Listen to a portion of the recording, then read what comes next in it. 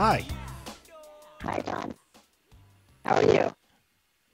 I'm good. Thanks. You are not coming across clear at all. You sound like a Xylon warrior from Battlestar Galactica. Okay. Can you hear me now? Yes, Any perfect. better? Yeah, the headphones, you'd think that they would actually work better because, you had mentioned that. And I've tried them before, but I end up sounding like some alien or something. So no Yeah, headphones. it was. Hi, John.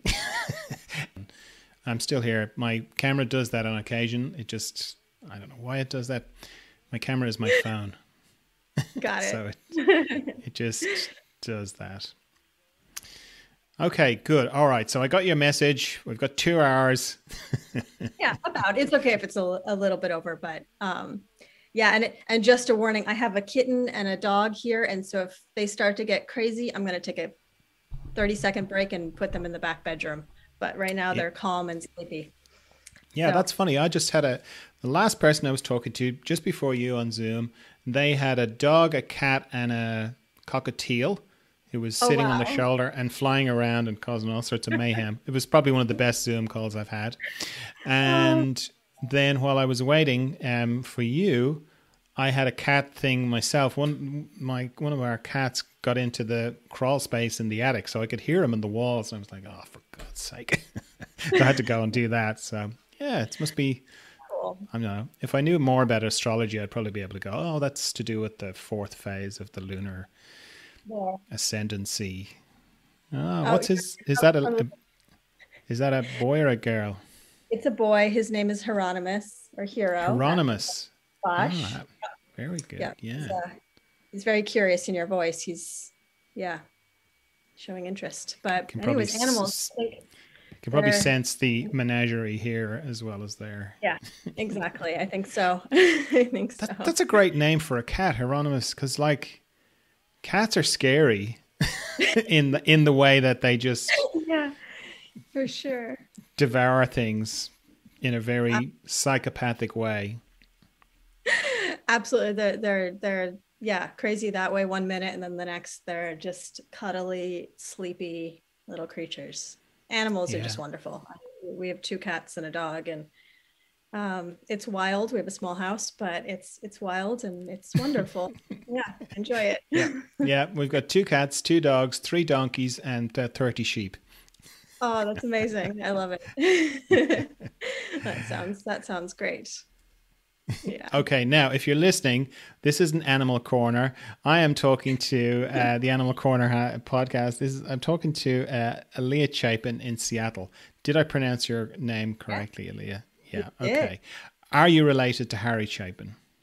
I'm not, but interestingly, my grandfather's name is Harry, but that's on my mom's side, and my dad's side is the Chapin. So no, I'm not, but I have both those names in my family. Ah, okay. And I'm guessing I'm the first person that's ever asked you that. Yeah, yeah, yeah. I definitely Right. Now, asked if you it. don't know who Harry Chapin is, he was sort of in the 70s, late 70s, early 70s. Cats in the Cradle, that's his 2 hits. And then, pertinent to this conversation, All Flowers Are Red. It's a great song if you haven't heard it. I'm assuming you've heard them, yeah? Oh yeah, yeah. I have Yeah. not You, super familiar, but you play them every year at Christmas, I imagine. of Just, course. yeah. Okay, now for someone listening who hasn't seen your work, Aaliyah, how would you describe your paintings? Oh, I know I've been doing this long enough. I should be able to describe it. I think part of my struggle is that the work has just gone through a big change, but I would say it's figurative realism, large scale mostly, although some work is very small. I paint plants and people. You know, that's basically it, but that also so does not describe it. I'm terrible at these elevator speeches. How would you describe it? Can you describe it? Yeah, what you said. Yeah, what you said. Now, figurative realism, yeah, definitely. Plants, scenery. I think whether you aim to or not, you sort of paint the essence of the person. You seem to capture that really well. Um, and there is very little idealization of anything. So you get the beauty of the scenery, the landscape, and you get the beauty of the person, but you cannot see their scars. You can see this where they are sagging, where they're not sagging. You can sort of see them radiating as well. How's that? That sound about right? What you said, that sounds amazing. Thank you. Yep. Okay, somewhere between what both of us said.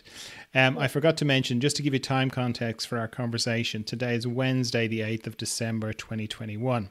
Now, I'm charging along here in the questions because I'm conscious of time. I want to give you as much time to answer everything. Because we've had lots of questions come in on social media. So I'm just going to dive into them. Joan Sanfilippo McDowell in Texas says, what training did you have, or are you self-taught? Love the gentle spirit that your work portrays. Oh, thank you. Thank you, Joan. I'm not self-taught. I mean, I've taught myself things. I think really you go to school and teachers teach you things. Your fellow students teach you things, but you also just teach yourself things. But no, I went to Cornish College of the Arts for my undergraduate here in Seattle. And then I moved to New York and went to the New York Academy of Art for graduate school. And then I've also taken some workshops at Gage Academy in Seattle, Studio Escalier in Paris. And that's it. So yeah, definitely been very much into the training. And actually in high school, I started studying with a local artist, a local painter, a landscape painter, because I really wanted to learn how to paint with oils. And my mom is an artist as well, but she didn't know how to paint with oils. And so she was wonderful and found someone who would allow me to come to his studio once a week and paint. So yeah, I've definitely really done a lot of training, which recently I've been trying to undo a little bit of that. I absolutely love training. I love it, but there's a point where you want to go backwards. So yeah. And what was the thing in Germany? Was that a residency? Yeah, in Leipzig, Germany. Yeah. I did a residency in Leipzig. Yeah, that was part of my graduate school. It was through the school. It was between my first and second years, and that was absolutely amazing. That was a really incredible experience. Yeah. And just let everyone know what your mom's name is so that they can go and look her up if they want to. Yeah, Deborah Chapin. So it's DEBORAH. And then KOFF-CHAPIN. So yeah, she's a wonderful artist, and definitely check her out on all the things. And thank you. She's not related to Harry Chapin either. No. But she does this great thing called, I think it's called touch painting, is it? Or have I got the name of it right? Yeah. Touch drawing. Yeah. Yeah. So that's very interesting. It's kind of a mix of painting, and it's very therapeutic as well, from what I could see. It's very interesting. She travels around the world and teaches, and she has decks of cards called soul cards that have been in print for 25 years, 26 years, long time. So yeah, she's been an inspiration. It's been great to see that it's possible to be an artist. I think growing up, I was able to see that. I was one of those lucky kids who was actually able to see that you could grow up and be an artist from a very young age. And yeah, I really appreciate that and all the support that I had from her, because I'm definitely aware that not everyone had that. Yeah, lovely. And your dad's an architect, is that right?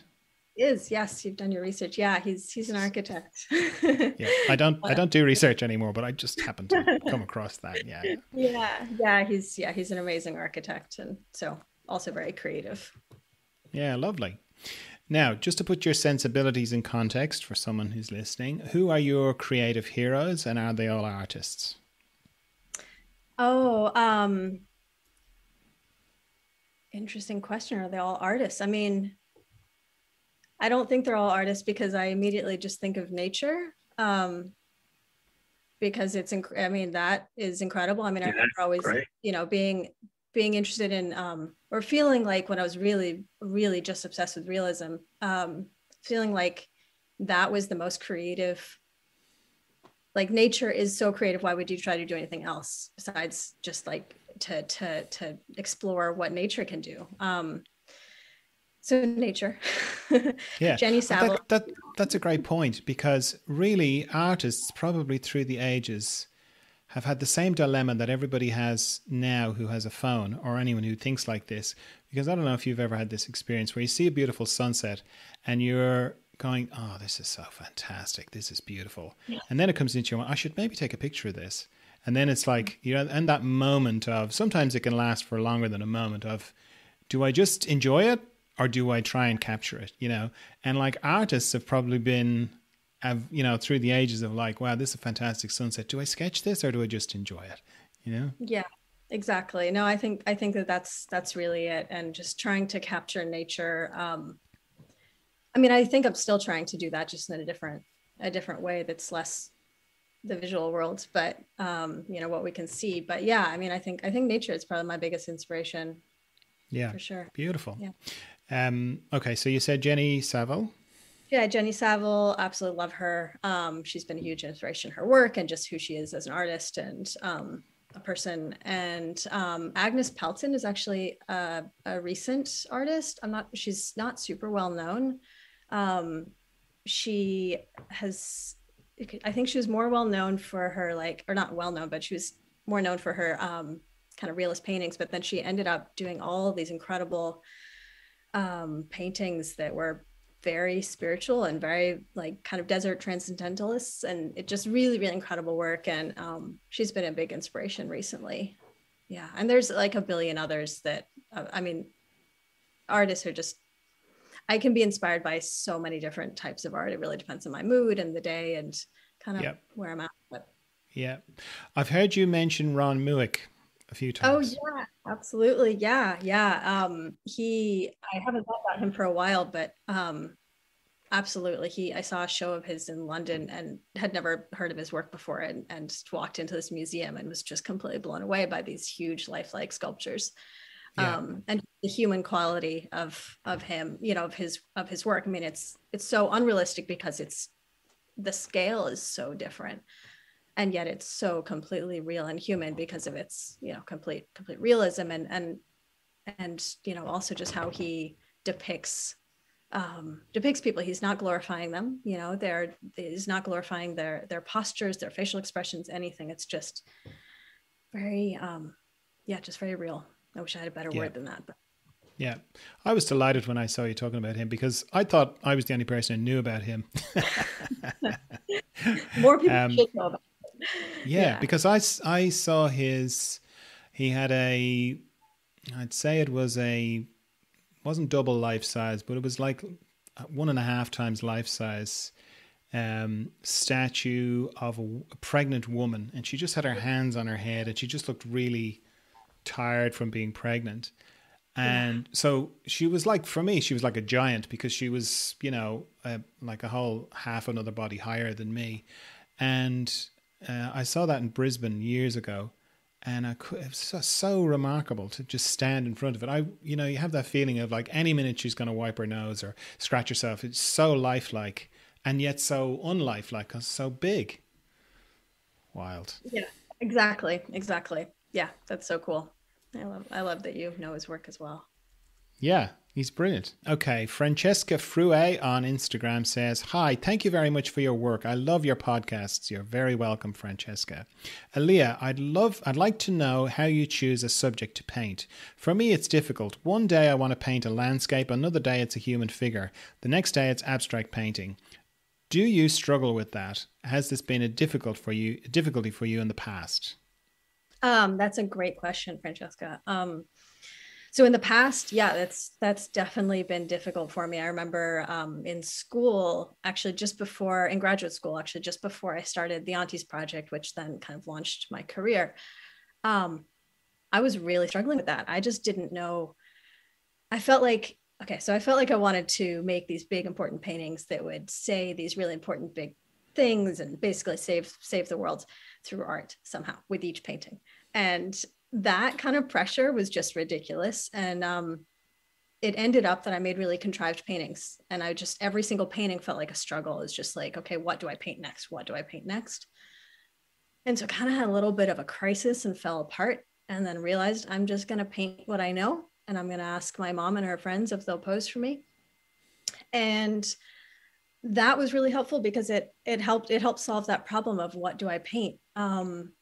It did help though that I knew that I wanted to paint people. I actually used to not be interested in anything else, and like naked people. I wasn't even interested in clothing.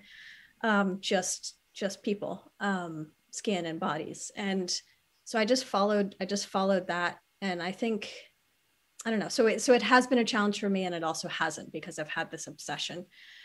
Um, and now, I don't know. I mean, it still is a challenge. Like, I don't know what I'm going to paint next, but I feel like I've learned to trust that I'll figure it out. I've just learned that if I quiet down enough and give it time, something will show up. And if I just keep following that, that thing that I'm interested in, it's like this internal kind of body knowing that I just sort of click into, and it's like, yes, that's what I want to paint. And the longer I've kind of, the more relationship I've built with that internal something in me, the more confidence I have. And that doesn't mean I know what I'm going to paint next. I don't know what my next painting is going to be right now, but I trust that it's going to be there. So yeah, it's still challenging. And yet I don't really struggle with the challenge. I just trust it. Yeah. Brilliant. I hope that helps. Yeah. Hard to develop that trust, I'm guessing. Oh yeah, it's still hard. I mean, but that's part of it, is just knowing that it's hard, and it's really just time. I think just knowing through experience, like, I'll figure it out. I've been here before many times. Yeah. Yeah. Yeah. Becoming comfortable with the uncomfortable. Exactly. Oh yeah. Oof. It's a big one. So how does the idea for a painting start for you then? Like, how do you record, are you a sketchbook person? Do you record your ideas on little thumbnails, or do you write things down, or voice memos? What sort of things do you do? None of those things. I I'd always wish that I was a sketchbook person, but I haven't been. So I kind of have two answers. So the work that I did before COVID, and the work that I'm doing now after COVID, or I guess during COVID, but after COVID became part of our lives. So before, what I would do is photo shoots. I would take my camera and a group of people, quite often the aunties, my mom, her friends, and I would just take like 700 photographs of them outside. And I'd guide them a little bit, but really I was trying to create a space for them to do whatever they felt like doing, and just capturing that. So that was sort of my way of sketching. And then I would look through all those photographs and just figure out what it is that like grabs me. It was just something would just grab at me and say that it wanted to be painted. And then I would play with that image, quite often in Photoshop, and just play around with different compositions and various compositions until it felt right. But now my work comes from a completely different place. It comes from these very intuitive sketches that I'm really trying to get away from all my training. And I'm going in my studio and I meditate, and then I take some paint and some paper that I've gessoed and use my left hand, which is my non-dominant hand, and intuitively just try to make images and just see what comes. It might be a little bit of an image in my head. It might be more of a feeling in my body. And I'm just playing with it, and I might make 20, 30, drawings, and then I'm looking through those drawings. So I guess before it was photographs, just gathering photographs. Now it's gathering these more internal drawings and kind of going from there. And then I'm building up and taking photographs of myself, and maybe we'll get more into the process of that, but it's a whole different process now than it used to be. Yeah, right. Okay. Yes, there's lots of questions about all that, so I'm not gonna ask you that now. Vicky Sullivan on Patreon, thanks for the tea, Vicky, says, thanks, John, for the great podcast, and hi, Aleah, I love your work. I was wondering if you take photos of your models on site in your outdoor paintings, or do you get the model to pose and then paint them into the background? What's your advice to make them fit into the background if you take the photos separately? Do you use Photoshop to stitch them, or prints? I'd love to hear any tips, as it's not easy to get models to pose on site. Thanks, Vicky. Yeah. Great questions there. Yeah, it's For me, it's actually a combination of things. So I've taken photographs of my models outside, and then I've painted them in the place that they are. The last droplets of the day is one of those. It's a large multi-figure piece, and I decided to just paint them exactly where they were, which I don't often do actually. So I always photograph my models outside, or I shouldn't say always. I most of the time, as often as possible, photograph them outside, actually because of the lighting. That's a huge part. I like just natural outdoor light. But what I've started to do is, or not started to do, I've actually been doing this for for quite a while, but I'm also always gathering photographs as I travel or go hiking or camping or whatever. I'm just taking photographs. So it might be the mountains, it might be just some sky. I'm taking a walk and I look up at the sky and I'll take a photograph of it. And I think, right, then I am using Photoshop for sure. Photoshop is great. I'm not very good at it, but that's okay because I'm turning them into paintings. So all of my terrible Photoshop skills don't really matter. So I'm sketching them to, putting them together in Photoshop, playing with the color a little bit, but I don't have the skills to really make it look at all real. And again, that's not my intention in Photoshop. So what I do is honestly just in the painting itself, often I'll kind of figure out what the lighting is going to be. And let's just say that the sky is pink. There's going to be some of that pink that's going to come into the bodies. And as soon as you do that, like you kind of just imagine, as soon as you do that, like you imagine where that pink sky might fall on these bodies. It makes it feel like they're actually in the space. And then there's a lot of like working where the feet touch the ground. You can actually invent a lot. You can get away with a lot, I think. It definitely takes practice and just kind of trial and error and figuring it out. But I think a lot of it is about the lighting and making sure that whatever kind of lighting you have in your environment, is it warm, is it cool? How intense is it? And what general direction is it falling on the bodies, and what color is falling on the body? So like if you have a pink sky, but your lights in your bodies are blue or green, that's not going to really make sense. But if they're pink, Yeah, it kind of makes sense. So you can get away with a lot. In graduate school, I took a painting from imagination class from Jean-Pierre Roy. Everyone probably knows him, or you should. He's fantastic. And that class, I have to say, I was so scared to take that class. Probably the class I was most scared to take, painting from imagination. But Why? it taught me so much. Why? Yeah. Oh, because since I was a little kid, I've been obsessed with realism and wanting to have a reference. Just whether it was life or a photograph, having a reference was really important to me. And so that's the muscle I had really worked. And I had not worked at all the imagination, not at all. When I was really young, I did, but for many years, I hadn't worked the imagination muscle. And that class taught me to just trust that imagination muscle, and it completely opened up my world. Nice. He's a very big man, isn't he, with the big beard? Am I got the right guy? Yes. Yeah. He's great. Yeah. He's really great. So I recommend everyone try to paint from your imagination and just figure things out, and just studying life and actually thinking about it. Like when you're outside and looking at a tree and looking at the light, like I'm looking outside at the trees outside and I see the light and I'm seeing how it's falling, and just paying attention to life. And the more you consciously pay attention to it, the more you can start to understand how it works and then bring it into the paintings. And then, yeah, you can actually get away with a lot. It might not actually be accurate, but there's ways that you can somehow convince people that it is accurate, even though it's probably totally not. And I think that's part of the magic of painting. Yeah, lovely. Chasley Joanna in Canada says, "You are my all-time favorite artist. Your lighting, your subject matter, it's also moving. My questions are, where do you find references for your landscapes / backgrounds?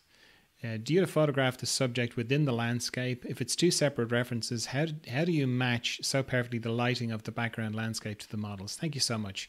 P.S. John, thank you for this podcast. I've been listening for a good few years now, and it always keeps me company. You're welcome. Now, that'll happen a few times where we'll get a kind of almost a double up of questions. So if you feel like, yeah, I kind of covered that, that's fine. You can just say, yeah, I've covered it. But if sometimes these questions, they'd be phrased slightly differently, and they can bring out something else in you. So you have two options there. Yeah, I mean, I feel like I kind of answered it. Yeah, I mean, just photographing everywhere I go. Whenever I'm traveling, I'm taking my camera. Yeah, and then what I answered with the Photoshop thing, I think I've answered that. But what was their name again? The person? Chasley. I want to thank you for the compliment. That was very kind of you to say, Chasley. Thank you. Yeah. And I hope I answered your question before with the previous question. Yeah. John, is there anything that you feel like I should dive into more with that? Is there any? No, I think you got it. I think you covered it. Yeah. I think the main kind of the things I took away from it anyway was that to get them to sit down, if you happen to be combining, to get them to sit down is to make sure the reflected light is correct. The color is the right thing, and shadows under feet and that kind of thing. Yeah. You said a lot more than that. I'm just paraphrasing. Do you do color studies or value studies before you start the big picture? I have very occasionally done color studies, not value studies, but very occasionally done color studies. So I did a gigantic triptych called Our Shouts for Drowned in Stars, or something like that. Largest painting I've ever done. And I knew I wanted to do some sort of study for that. So I did a small study for that, which is great because then I could give it to my parents, and that was nice to be able to give them something. Yeah. But I most of the time don't do color studies, but with my newer work, I've started to do a little bit. But what I mean by color study is that I'm making swatches of paint just to see which colors I want to use. It's not at all the painting. It's really just what blue do I want to use? What yellow looks good with that blue, or what kind of paint do I use? How do I want to make this pink from different colors? Do I want to, use direct from the tube? Like what colors do I want to use? But really just little, like I've, some blank canvases lying around my studio that just have little paint swatches on them. Yeah. Right. I've talked about not doing sketches really, and not doing color studies. And for me, like that, those have all just felt kind of tedious, and I want to throw everything I have into the painting. And I feel like when I've put a lot of that like fresh new energy. So like when I first get an idea, and there's just like this excitement and this energy that I want to harness and take into the painting. And I've found that if I put into the color studies or into some other study, then by the time I get to the painting, I'm just kind of replicating. I'm just sort of a machine. And so I want the painting to have that fresh energy of discovery. And I also find that there's so many accidents that happen or struggles that happen in the painting process that, I mean, that's part of it. And then I can learn new things. Whereas if I'd figured them all out in a study, I wouldn't get that in the painting. And although sometimes it's very annoying and challenging to have that in the large painting, because it's a large painting and that means I have to do something over again. I like what happens when those accidents happen. Yeah. Brilliant. That painting that you were referencing, the big triptych, that's a nighttime painting, isn't it? It's a painting at night. It is. Yeah. Oh yeah. The images. The last person that I was talking to on the podcast was Stephanie Rue, and we had a longish conversation about painting at night, plein air painting at night, and was it possible? Oh, and how if you couldn't see your palette and all that kind of thing. I mean, but it's funny. It's a interesting continuation. No, I don't know if that's the right word, but anyway, carry over from the last conversation I had. Yeah, for sure. I mean, I don't paint from life. I have plenty, but there's no way I could have done that painting from life. It's up in the mountains. It's huge. It's nighttime. I mean, I don't even know how someone would paint at night, plein air. That sounds. No, we decided it wasn't possible. Yeah. Yeah. It's even hard to take photographs, good nighttime photographs. It is for sure. I mean, so for that painting, I went up, I hiked this amazing hike, difficult hike with a friend of mine. And we woke up at 3 a.m. and took photographs because my friend is a really good photographer and knew how to do that. And we got the stars really good, but we couldn't really get the rocks, like they were too bright. And so I ended up actually just taking daytime photographs and then in Photoshop darkening and cooling everything down. So technology, you gotta use it. Before everyone got super digital with movies, they used to shoot night for day, was they just put a blue gel over the camera, and that makes daylight look like nighttime. Yeah, I mean, basically, I think that's what Photoshop would do or does. What substrates do you like to paint on, and why? Substrates as in surfaces. Yeah, like canvas or panel or. Yeah, so when I'm working on something small, and by small I mean like a 6 by 6 inch or maybe up to 20 by 20 inches. I do panel. I really like panel for that, and I do a couple layers of acrylic gesso and then 2 layers of oil primer. And that's, I absolutely love that. For smaller, for larger, I do canvas. And just, I mean, because of then, I don't know, it's so much, I mean, having a panel that's like 6 feet that'd be a lot. So I like to work on just basic cotton duck canvas, and I gesso it with probably about like 5 layers of acrylic gesso sanded down, and then 2 layers of oil primer sanded in between. Right. And that used to work. And you haven't, you don't like the aluminium, or have you tried it, or? Oh, I actually haven't. I haven't tried it. Okay, yeah. Just when you were saying about panels and the big panels, because I haven't done it either, but apparently you can get the big panels with the aluminium. Yeah. By panel I mean like wood. Wood panels. Yeah. But but maybe from the artists I've talked to who use it, you can get the same kind of, like, if you like panels, then you can do it on the aluminium and you can have it as big as you like, and it's the same, I wonder if I would actually like it really large, because I'm so used to working on canvas really large that there's something about that I like. But then when canvas is on a smaller scale, I find the weave of the canvas really distracting. It really depends on the scale. And my scale goes from, 6 inches to 18 feet. So it's a pretty big scale difference. Yeah. Yes, it is. So when you're starting the main painting, do you just start drawing from your reference onto the canvas, or how do you get through the drawing stage? Yeah, so I try to do the drawing stage all in one go, because I'm doing it with paint. And so, I have my Photoshop image that I've cobbled together terribly. And I have a basic grid on there, just like usually about 1 foot by 1 foot. And I make the proportions correct so that it matches up with my canvas scale.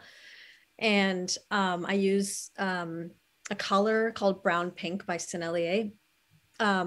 It's this like yellow green, if you've seen any of my process photos, they all have this underpainting color. So that's what I actually use as my drawing. So I'll grid it out with paint, really roughly, just probably about one by 1 foot, just so I can get a basic proportion, and then just dive in and get it on there as much as possible. It's not going to be perfect. I don't need it to be perfect. And then as soon as I have the basic drawing down on there, and I'm saying drawing, but I'm painting, I'm using paint. Then I wipe out the grid, because I really don't want to paint to a grid. It's more just to make sure that things are in the right proportion, because when canvases are so large, it's kind of hard to always tell. yeah, and then I let that dry and then dive in. So how finished is that drawing, and is it a sort of grisaille, or is there a grisaille stage for you? Yeah, there's not a grisaille stage. I mean, it's like basically, it's not even a full value study. I was going to say it is, but it's you quite often I'm not actually even going that far. Yeah. I'm getting like the rough, like this is where the shadow is, and this is the light, and this is, the contour of the arm, and this is the texture of the ground. But I'm really just trying to lay something in there. So it's not super finished. But it's Yeah. enough for me to know what I'm doing. But Yeah. I don't want it to actually be extremely finished, because I found that if I do that, then I'm going to try to make my subsequent layers of paint match that perfectly. And Yeah. it's never it's never going to be accurate enough on those beginning layers. Like every time I come back to the painting, I'm getting it more accurate. I'm seeing things more, and the more realistic it becomes as the painting process goes along, and as I get closer to completion, um, the more inaccuracies I might see. So I might need to adjust it. So I like to keep the underpainting a little bit open, just so that I have room for those adjustments. Yeah. Okay. Vicky Sullivan again on Patreon says, I'd love to know what colors are on your palette. Oh, thank you, Vicky. Okay, so I actually saw that question somewhere and I wrote it down because I would not have remembered. So I'm going to read it out. Does that work? Yep, far away. So it isn't always all of these colors, but this is basically it. So flake white replacement, or quick dry white. Those are both by Gamblin. I think they might actually be the same thing, but still figuring that out. Brown pink, and this has to be a Sennelier, the brand Sennelier. Yellow ochre, cadmium orange, cadmium red, alizarin crimson, transparent maroon, which is Winsor Newton, caput mortem or Mars violet, ultramarine blue, indigo blue, Prussian blue, phthalo blue. I love my blues. Phthalo green, and terra verte. So yeah, those are basically my colors, but it will depend on what painting I'm working on. But that's essentially the palette that I'm using right now. It's changed over the years. There's colors that I've had on there that I realize I'm just not using anymore, so they've fallen off. And then the other colors, like phthalo green, is a pretty new one for me. I didn't used to use that. Right. And blues, I could never have enough blues. Love the blues. So no black. Nope. I used to a little bit, but I found I wasn't really using it very much. Yeah. Okay. I'm not against then, black. Some people are against black. I'm not against it. It just doesn't seem to work in my paintings. yeah. Okay. And then with all the cadmiums, are you a glove wearing person or not? I actually use hues. I use cadmium hues, Okay. because I am not the cleanest painter. I've gotten better over the years, and I wear a glove as much as possible. And I say a glove because I wear one on my left hand because I want to keep my right hand, which is my painting hand. I just, if I have a glove, it doesn't work so well. Yep. So I try to, yeah, I try to just use hues, and that's why I use the flake white replacement. Yeah, again, because I want to live healthy for as long as I can. Okay. Ronnie, and hang on. Rohini Sen. Rohini. Yeah, Hi, I hope I got Rohini. that right, Rohini. Yeah, Said I'd. You know her? yes, she went to New York Academy, Oh, where I okay. went. Good. All right. Am I pronouncing her name right? I think so, Rahini. That's your name, right? Rohini. Yeah. That's how Okay. I know it. Yeah. Yeah. I'd love to know how you build up and approach color, from choosing a color palette to the technical process that gives you the amazing glow and variety in your surfaces, skin tone, and all. Okay, how to describe this? Thanks, Rahini. I appreciate that question. And I'm going to do my best to describe it. It would be easier to show you, but that would take a really long time. We don't have time, and this is a podcast. Yeah. So I'm trying to think if it's the older work or newer work, because newer work, basically I'm exploring a lot more with color. So I might have painting that's like really blue or really red or really green. But let's just you know, maybe I'll say I'm working on a painting that's more of a realistic skin tone, or, you know, like daytime. So I am building it up with full color from the very beginning. So I do my Aleah brown pink underpainting. And Yes. again, that's this yellow green color. And I'm letting that dry. And then I'm diving in with my full color palette, knowing that it's not at all going to look accurate at that point. The way that I paint is lots and lots of layers, lots of very thin layers, and playing with a lot of opacity and transparency. And so that first layer of color after the underpainting, I'm laying everything in with the colors that I see, but again, knowing it's not going to look accurate. It's all going to be a bit, I try to keep things a bit cooler actually at the beginning. I also just love cool blue paintings. I think it's because I am from the Pacific Northwest perhaps, and it's just the light is just very, very cool out here. So I'm keeping it a little bit cooler because I'm going to let that dry, and then I'm going to be doing a glaze over that, kind of like a tinted oiling out. And I like those to be a bit warmer because it just feels better. So I'm doing that. And then I'm laying in opaque colors. Again, the same color palette, opaque colors, kind of floating them in, allowing some of those areas to still be a bit transparent and some to be opaque. And then I'm letting that dry, and I'm doing that process again. And then I'm letting that dry, and I'm doing that process again. Some paintings might have just 2 layers in one section and then 5 layers in another section. It really depends on what is happening in the painting and what has happened in that layer and what has happened in that area.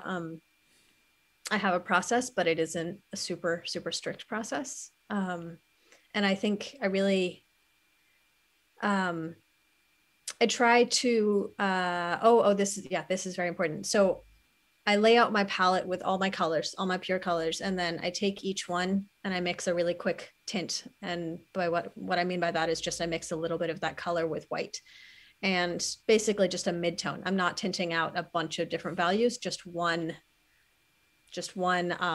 each color is getting mixed with white. And so I find that that's incredibly important. You have a question? Well, when you were saying you mix a little bit of white, it's to a mid-tone of the original. Yeah. Okay. Yeah, Kind of halfway. mid-tone, like, well, if I'm working in a really dark painting, I might make it a bit darker, meaning I'm going to have less white and I'm going to have more pigment. But if I'm working in a really light painting, I might keep those tints a little bit lighter. So I'm using all of those colors, and that's as much pre-mixing as I do. And that's for a reason. Like, I don't want to pre-mix. I don't want to look at a painting and look at someone's skin and say, okay, well, their skin is this color, so I'm going to pre-mix, these 3 colors for their skin. Yeah. I want all of the variations that I'm going to get when I'm mixing on the spot.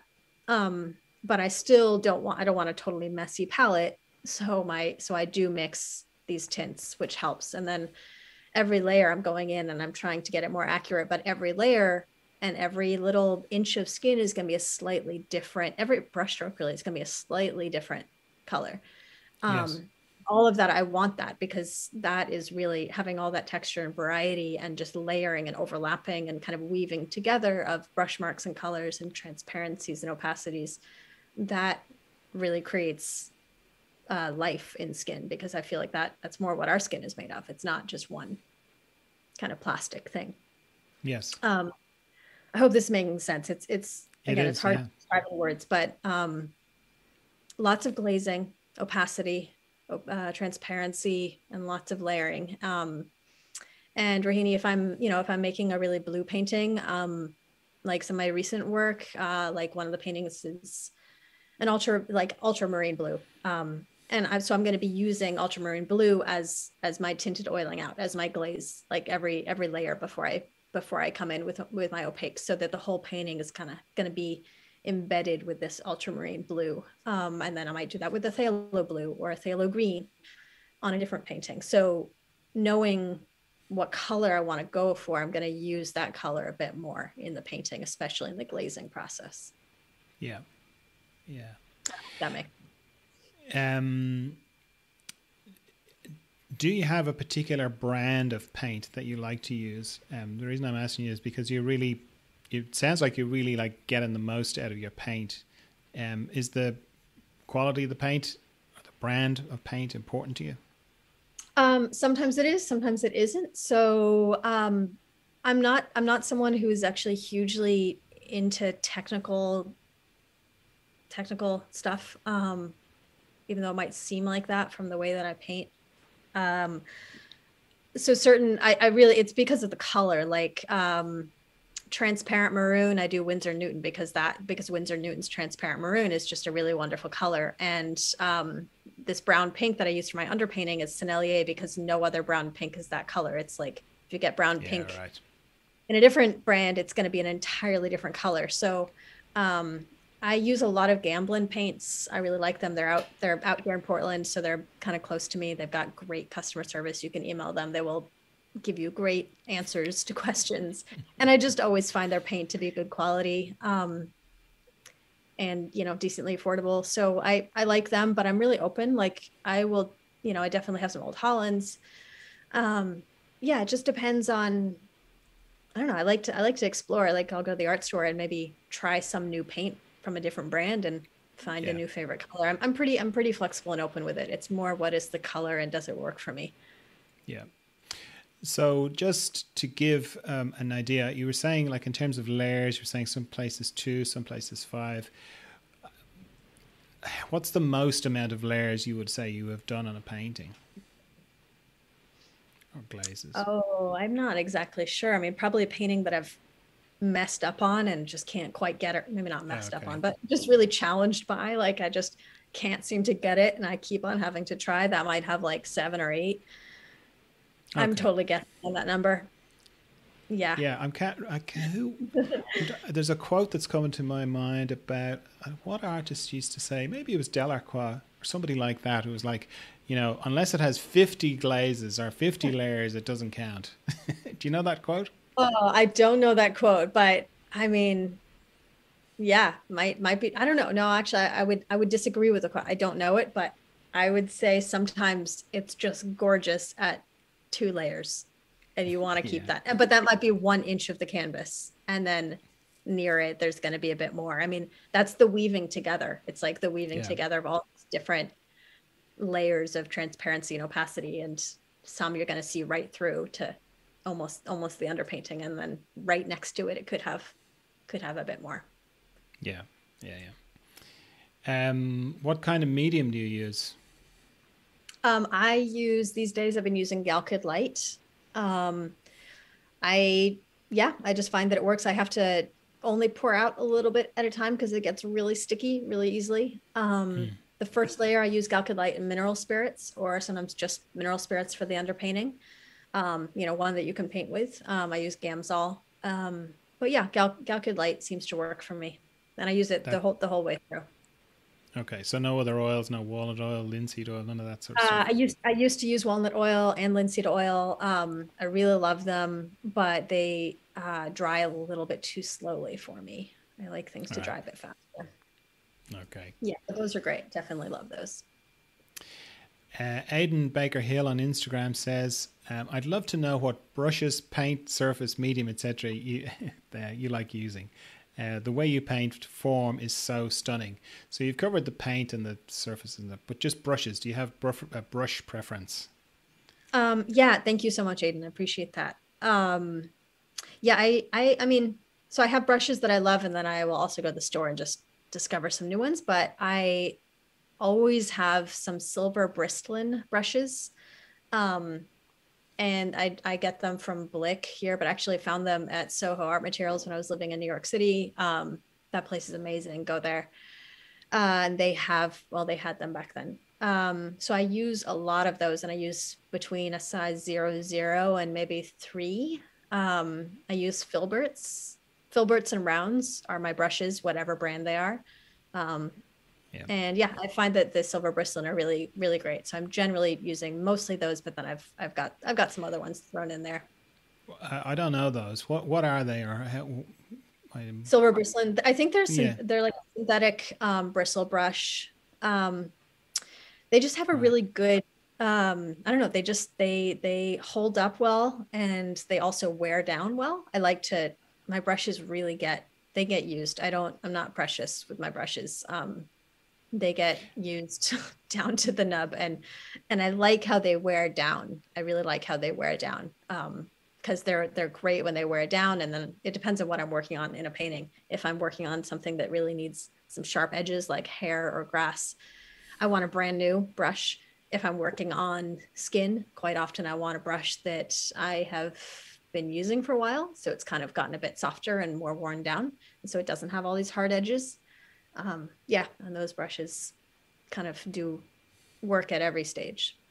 And you get them in the different shapes, like the rounds and the flats and the filberts, but it's all Yeah, I silver mainly bristles. just, yep, yeah, but I mainly just use filberts with those. Okay. I'm not even sure if they have rounds. They might, but I just use filberts with those. Filberts are generally the brushes I use the most, although I definitely use rounds as well. And I will use a flat for hair or grass, but I find filberts work for that too, as long as they're brand new. Okay. I've taken very good care of them, which All doesn't right. happen. We've got lots of questions about skin, so I'm just going to bunch them all together. Dr. Preetham Pai in India says, how to create the skin-like texture? Which colors do you use? Beautiful paintings. And Jody O'Hara in North Carolina says, let's talk about that luminous skin. How do you achieve it? Your work is an inspiration to me. And No, thank you. Cynthia Cabrera in Canada says, I'd love it if you could share some technical insights into rendering skin. You capture the transparency and delicacy of it so beautifully. And then Kevin Mann on Patreon, thanks for the tea, Kevin, says, hi, John and Aleah. Very nice use of paint control. I like your work. To me, your Instagram shows abstract energy mixed with realism. Very cool. Question. I've played with skin tones on my art journey, but I've not managed to get the lush results that you get. Are there any tips you would say are essential to control these subtle transitions? So, Okay. Thank you, everyone.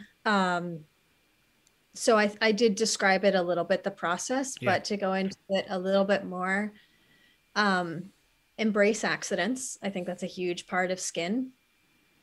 If I was going to paint a Barbie doll and I wanted it to look plastic, and I'm not joking here, like really, if I wanted to, I would paint in an entirely different way than I paint now. But I don't. I want to paint real people and plants, and those all have variation in them and accidents. So really embracing those accidents, and by that I mean like I might use a brush that has been worn down, and so it has these little, kind of a little bit of a mind of its own, and it'll do some fun things for me. Just because the hairs are kind of sticking in random directions, so embrace that. I think that's a huge part of it, and I really feel like that all these little tiny accidents layered together over and over with glazing in between, and opacity and transparency, um, woven together, all of that creates this feeling of life. And I mean, it's kind of philosophical too, because I feel like that's really where life exists, is in the in betweens and in all the accidents. It's not in the perfection. That's a machine. Perfection is and precision is a machine. And I know my paintings are very precise, but I'm getting at them through a lot of little accidents, kind of controlled accidents, sometimes not so controlled accidents, but that I'm embracing it because it works. So I would say just not over controlling it, making sure that while doing lots of layers with glazing, for sure, that's a huge part of luminosity is the glazing, but then also making sure that you're not covering the entire painting with a full opaque layer every single time, allowing bits of underpainting to come through, allowing bits of transparency to come through, and building up over time, and also not pre-mixing everything perfectly and then just laying it on there. At least for me, it's really about the responding to my image or my model, whatever I'm working from. I mean, what I do now is from a photograph, but it works from life too, and just really responding intuitively in the moment and mixing colors intuitively in the moment with how you see them. And every time it's going to be a little bit different. And so just gathering all of these different things together and trying to find a cohesive wholeness. And again, glazing helps with that. that will really create a cohesiveness in the painting, and doing that quite a few layers until it kind of comes to life. There's certain layers of the painting that are more controlled, where I'm really trying to get the accuracy down, especially in a face, like really trying to get the precise drawing of that nose or that mouth or those eyes down. And then maybe the next layer, I'm really working on bringing in more energy and more life and more,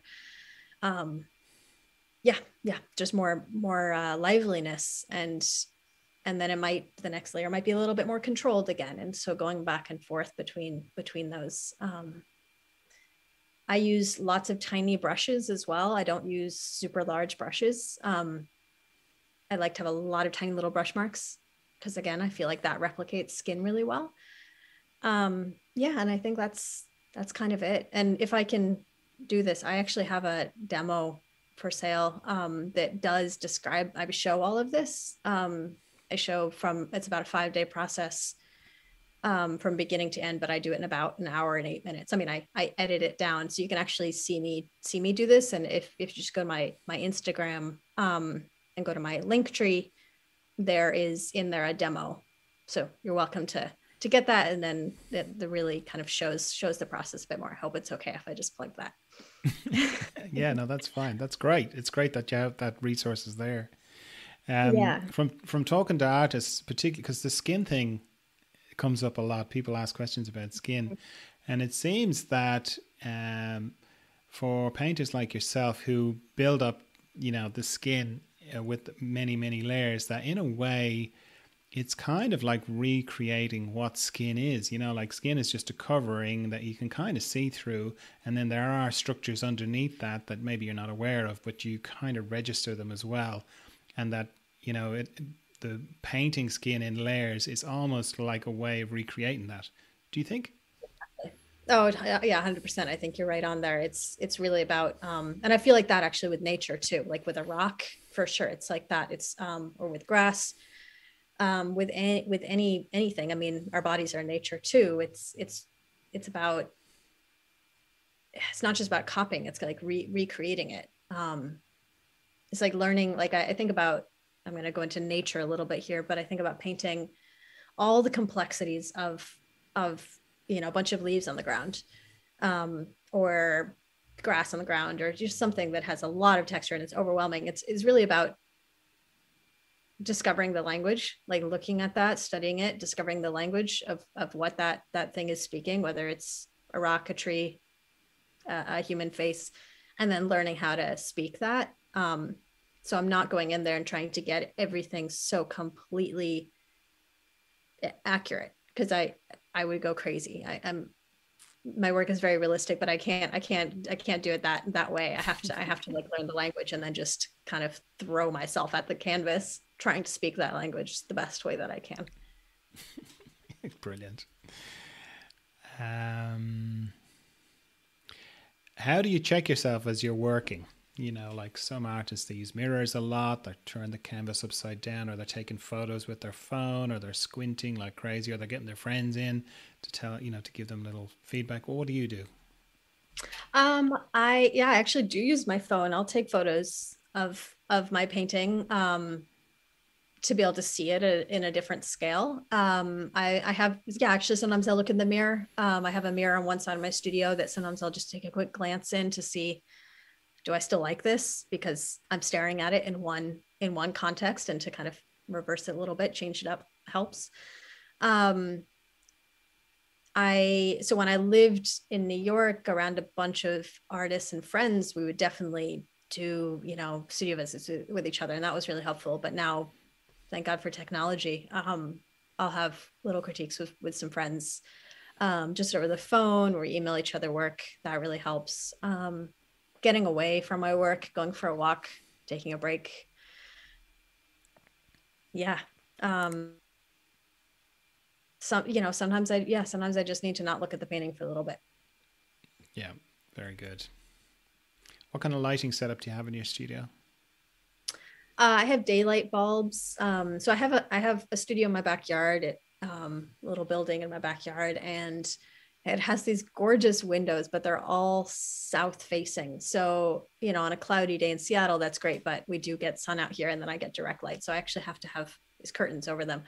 So I just have about 6 daylight bulbs on this little pulley system. It's very, very funky looking, but it totally works. And so the pulley system essentially allows me to raise or lower the lights depending on where I'm working on the canvas, or I can, lower it all the way down to the floor or down to where I can reach it, and I can turn the lights so that they're facing slightly different direction. So yeah, nice. Just daylight balance bulbs, and then so that I can adjust them. And they're kind of above. They're above me, so they're not on a stand or anything. Okay, and do you have an independent light source on your palette or not? Nope. It's all just over me and my painting and everything. Yeah. Okay. What, if anything, do you listen to as you work? I listen to audiobooks, music, podcasts. Yeah, all those things. It depends on my mood. I found so in my older work where it was really just 100% realism, I had to have like an audiobook or something like that, some words to really keep me going, keep my thinking mind busy. But now with my newer work, I'm having to not listen to words. I have to have music when I'm working on certain parts of those, and the more abstracted parts, I have to listen to music, or even silence sometimes, because I guess I need that part of my brain for this type of painting. So that's been interesting. Yeah. Vicky Sullivan again on Patreon says, how do you come up with your titles? Couple different ways. One thing I love to do is find a book that I love, that I find to just have beautiful words, and scan through it, and my eyes just capture words, and then I just start writing them down, the interesting ones, and then I'll just put them together and find interesting combinations, or a little like quarter of a sentence, maybe then mixed with another quarter of a sentence. So it's sort of like a gathering of words from people who really know how to use words. So that's one way. I haven't done that in a while though. What I've been doing recently is really just sitting with the paintings and waiting for some words to come, that feel like they fit the painting, but don't kind of pigeonhole it too much. Like I want to keep the paintings open enough for interpretation. But it's also fun and good to be able to add another little kind of hint at something that could guide someone into the painting differently than how they would have otherwise. Yeah, very good. Kelly Johnson in Missouri says, hi Aleah, I'd like to know what leads you towards a near photorealistic style of painting. Is it just a personal preference, or is there another reason for portraying your subjects this way? I love your work and I'm excited to hear the interview. Thank you. Thanks so much. It was Kelly, right? Thank you. I think a couple things. So obsession, since I was a little kid, I've just been obsessed with reality. But reality, and I say that now, and I feel like my version of reality is not what my version of reality was then, or my understanding of it. But it also ties into what I said at the very beginning about my inspiration being nature, and I think that part of my obsession with realism has been because I've felt like nature, like no one can do it better than nature. So I'm gonna use, trying to find a better word than copy, but copy nature, be inspired by nature, something. It's just, it's been an obsession of mine since I can remember. There was just a magic in it. This ability for an artist to be able to take pigment, or even just graphite, and put it on paper or canvas, and then have it become something way more than the sum of its parts, I have always found to be really magical. Yeah. So I think that's kind of where that comes from. Yeah. Do you think that the motivation, for you, but also for other artists as well, is not so much to try and copy nature, but to try and beat the transience of nature? Like if you see a beautiful sunset or a beautiful something or other, some part of you is going, this is beautiful, but it's not going to last. And that kind of pushes well, let me see if I can just maybe capture this. So Yeah. it'll be there. Yeah, no, I think so. I mean, I think that's about time as well. Like, let me find this moment and stretch this moment into infinite time, you know, as long as the painting will last. Um, yeah, I think artists, we want to do the impossible. And so we attempt to in that way.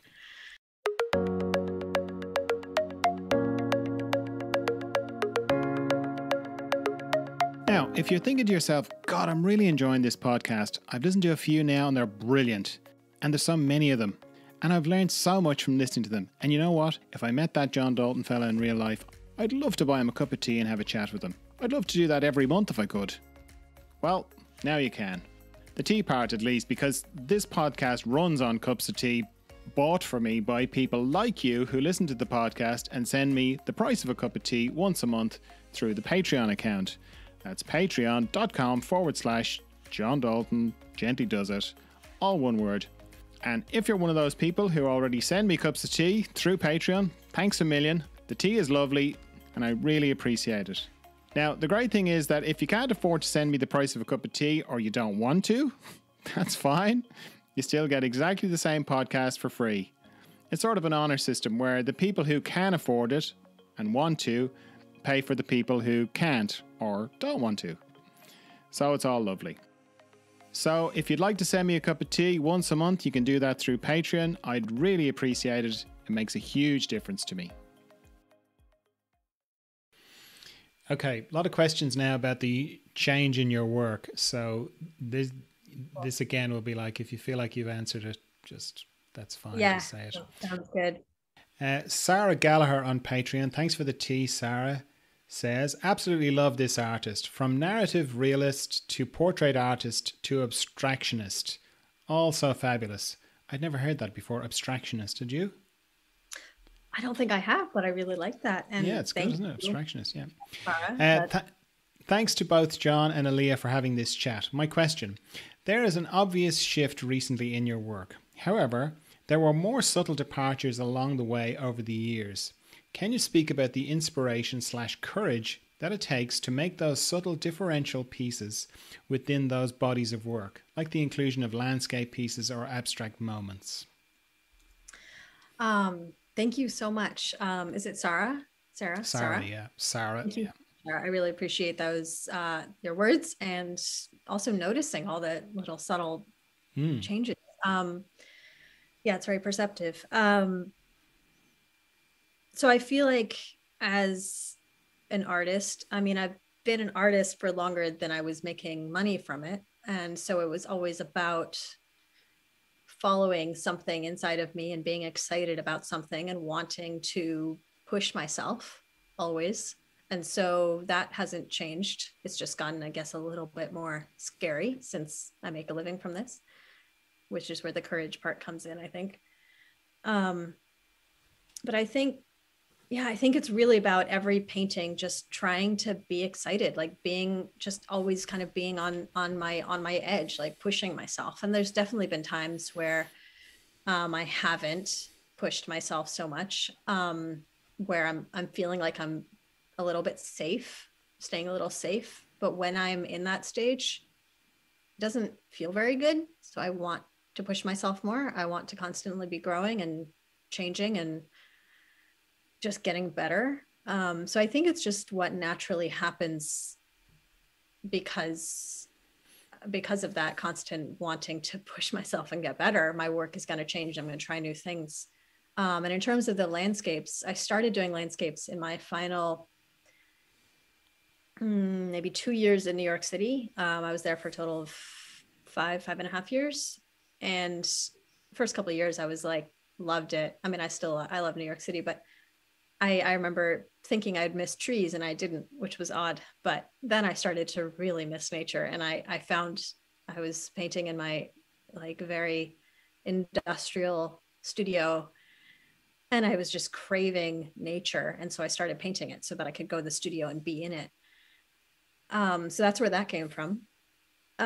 Never thought that I would do that, but it was interesting to me. And if I'm not interested in something, I'm going to really struggle painting. My paintings take a long time and they take a lot of energy and focus. And if I'm not interested, it's just going to be near impossible to actually paint it. So just staying interested. I think that's where the changes happen, all the subtle changes you're talking about, and also the big recent change, but maybe I'll talk more about that with the following questions. But yeah, just staying interested.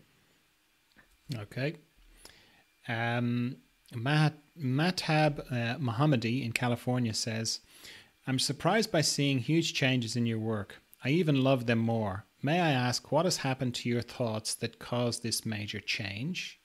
And Ray Allen Parker on Patreon, thanks for the tea, Ray, says, thank you, John, for your great inspirational podcast. You're welcome, Ray. Aleah, as others have noted, your work has recently undergone a profound change in both subject matter, palette, and technique. What provoked the change, and how did you arrive at or develop the process for creating your current style of work? Okay. Thank you so much for these questions. I also really appreciate how many questions there were, because I was looking through some of them about the new work, which is great because it was quite scary to begin to put this work out in the world. So how do I tell this story? It was a long, slow process. I feel like my work before the change, I was feeling like I was painting myself into a corner a little bit. Where in the painting process, my only goal really technically was, does it look real? And that was starting to just not feel good anymore. I was feeling kind of controlled. I was feeling, like I was stuck in a corner, sort of like this claustrophobic feeling. I wasn't really free anymore. And so it was a combination of feeling that. And then COVID hit us all and completely changed our worlds. And I had all this alone time. Everything was canceled. I think I'm not the only artist listening, or, I'm listening in this conversation right now that maybe loved that. Even though I know there were so many terrible, terrible things, not to diminish that, but there was something about everything being canceled and the quietness and the excuse to just be with myself that really gave me permission to change my work. I started doing these really quick left-handed drawings, mostly left-handed, sometimes right, but mostly left-handed drawings. I say drawings, but they're with paint on paper and gessoed paper. And I was just doing these really quick drawings. And I think I started one night where I was just, may have actually been before COVID, but here in the US, I won't get into politics, but it's just been a dark time. And I think I was just feeling it. I can't remember, but it was just a really dark night for me. And I went to my studio, and I was probably also struggling with my paintings, whatever I was working on. And I just was like, I just need to be free. I just need to do something free. Like I'm just exhausted from everything. And so I gessoed a bunch of paper and just started painting on them. And these really ugly images started coming out. And I found that to be really exciting. There was something in them that just felt so much more alive. I felt like I was a kid again. I felt like, oh, this is what people talk about when they say, oh, you're an artist, you must just be like in bliss in the studio and get to have creative expression all the time. It's like, no, it's really not. But I actually felt a bit of that, or a lot of that. And because it was just, I was used to painting from the outside, from the world outside of me, from other people. Even when I would paint a self-portrait, still it was my external self. And these were all coming from some internal world that I just hadn't explored. And and then lockdown happened and I just started diving into these even more. And I was sitting with them. I was meditating one evening by the fire, and by meditating, I was really just contemplating and thinking and watching images go through my head. And I had these images, these quick drawings that I had done that were kind of sticking with me. And I just started to see them with realist elements in them. And kind of a combination of my styles, because I still love And I think I will always love realism. It's like my first language. And so I went to the studio next day and set my camera up on a tripod and got naked in my studio and started taking photographs of myself, kind of in the positions that I found in these quick drawings, which are not always really possible, anatomically possible. I just started taking these photographs, and then I took both the photographs I took of myself, and then I took photos of the drawings, and in Photoshop played around with them, and then took photos of my garden, little weedy patches of my garden, little growing things, and kind of put it together. But it all started internally. It all started in my imagination, which, as I said, imagination, that was really challenging for me, and completely opened up, and then it all went from there. So yeah. Is there more to that and more of the questions? But I know there are more questions, but one that occurs to me is the drawings that you make are relatively small. Are the paintings, the finished paint, they look a bit bigger than the drawings, are they? Yeah. The drawings are all about what are they, like sketchbook size, like 9.5 by 11 inches. They're small. Yeah. The paintings, so the recent paintings in my show right now in Hong Kong, they are all 48 by 40 inches. So larger than the drawings, but not very large for me. Just decided to go a little bit smaller, but still large enough for these ones, because I wanted to experiment a little bit more. And I'm curious to know how you got the drawings, how you recreated them on the canvas and still kept the energy of them. Like, did you paint them with your left hand again on the bigger canvas? And a bit of both, actually. Wood a little bit, really big brush, completely changing my brush size, and lots of nerves, just knowing like, okay, I'm going to try to recreate this energy without it looking contrived. Did you put them on the floor? Did you paint on the floor, or did you put them on the easel? I painted them. Yeah. I don't use an easel. I just lean the paintings against my wall or prop them up on a box or something in my studio. But yeah, I had them on the wall, but sometimes it would get a little too drippy and I didn't want it to drip. So then I would put it on the floor. Right. But they'd all start on the wall. Yeah. I mean, I would just try to recreate it without being too accurate, like still allowing them to change. So the paintings, the final paintings are different from the original conception of them.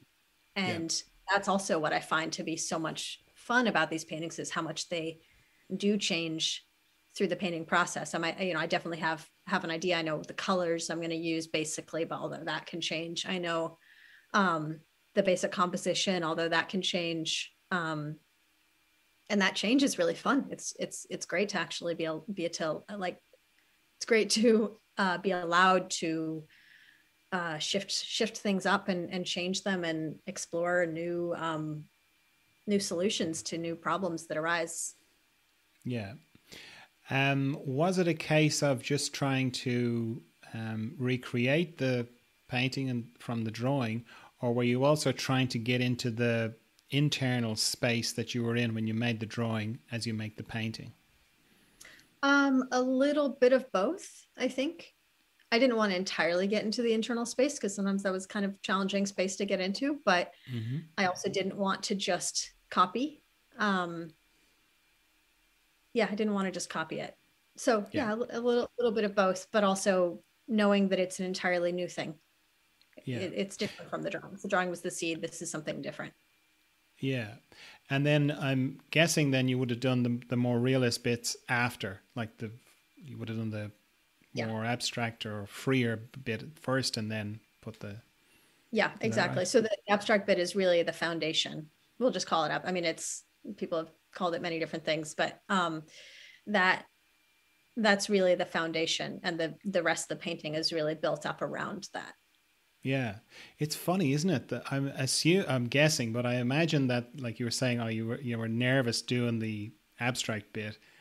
Yeah. And then I'm guessing you would have been like, oh, great, now I can just do the realist bit, which is a complete flip on the way it would have been, say, as a kid, with that kind of, very free. I'm just going to paint. I don't care. And then, how am I going to do that realist bit? How do you actually draw an arm that looks like an arm? It's a complete inversion of that. Yeah, no, I mean, it's completely true. It's interesting because the rules completely change. People say like, "Oh, my kid could do that drawing." It's like, yeah, because kids know something. They're free. But like when you have so much training and you've trained your eyes and your hands to just like create something that looks like something, there are these rules, and you have a goal. The end of the road. Where. I mean, there's going to be some variation, but you basically know what you want it to look like. When you're dealing with something that isn't realistic, every single mark matters. And so I've definitely spent a lot of time just making a mark and then sitting back and looking at it and thinking, does that work?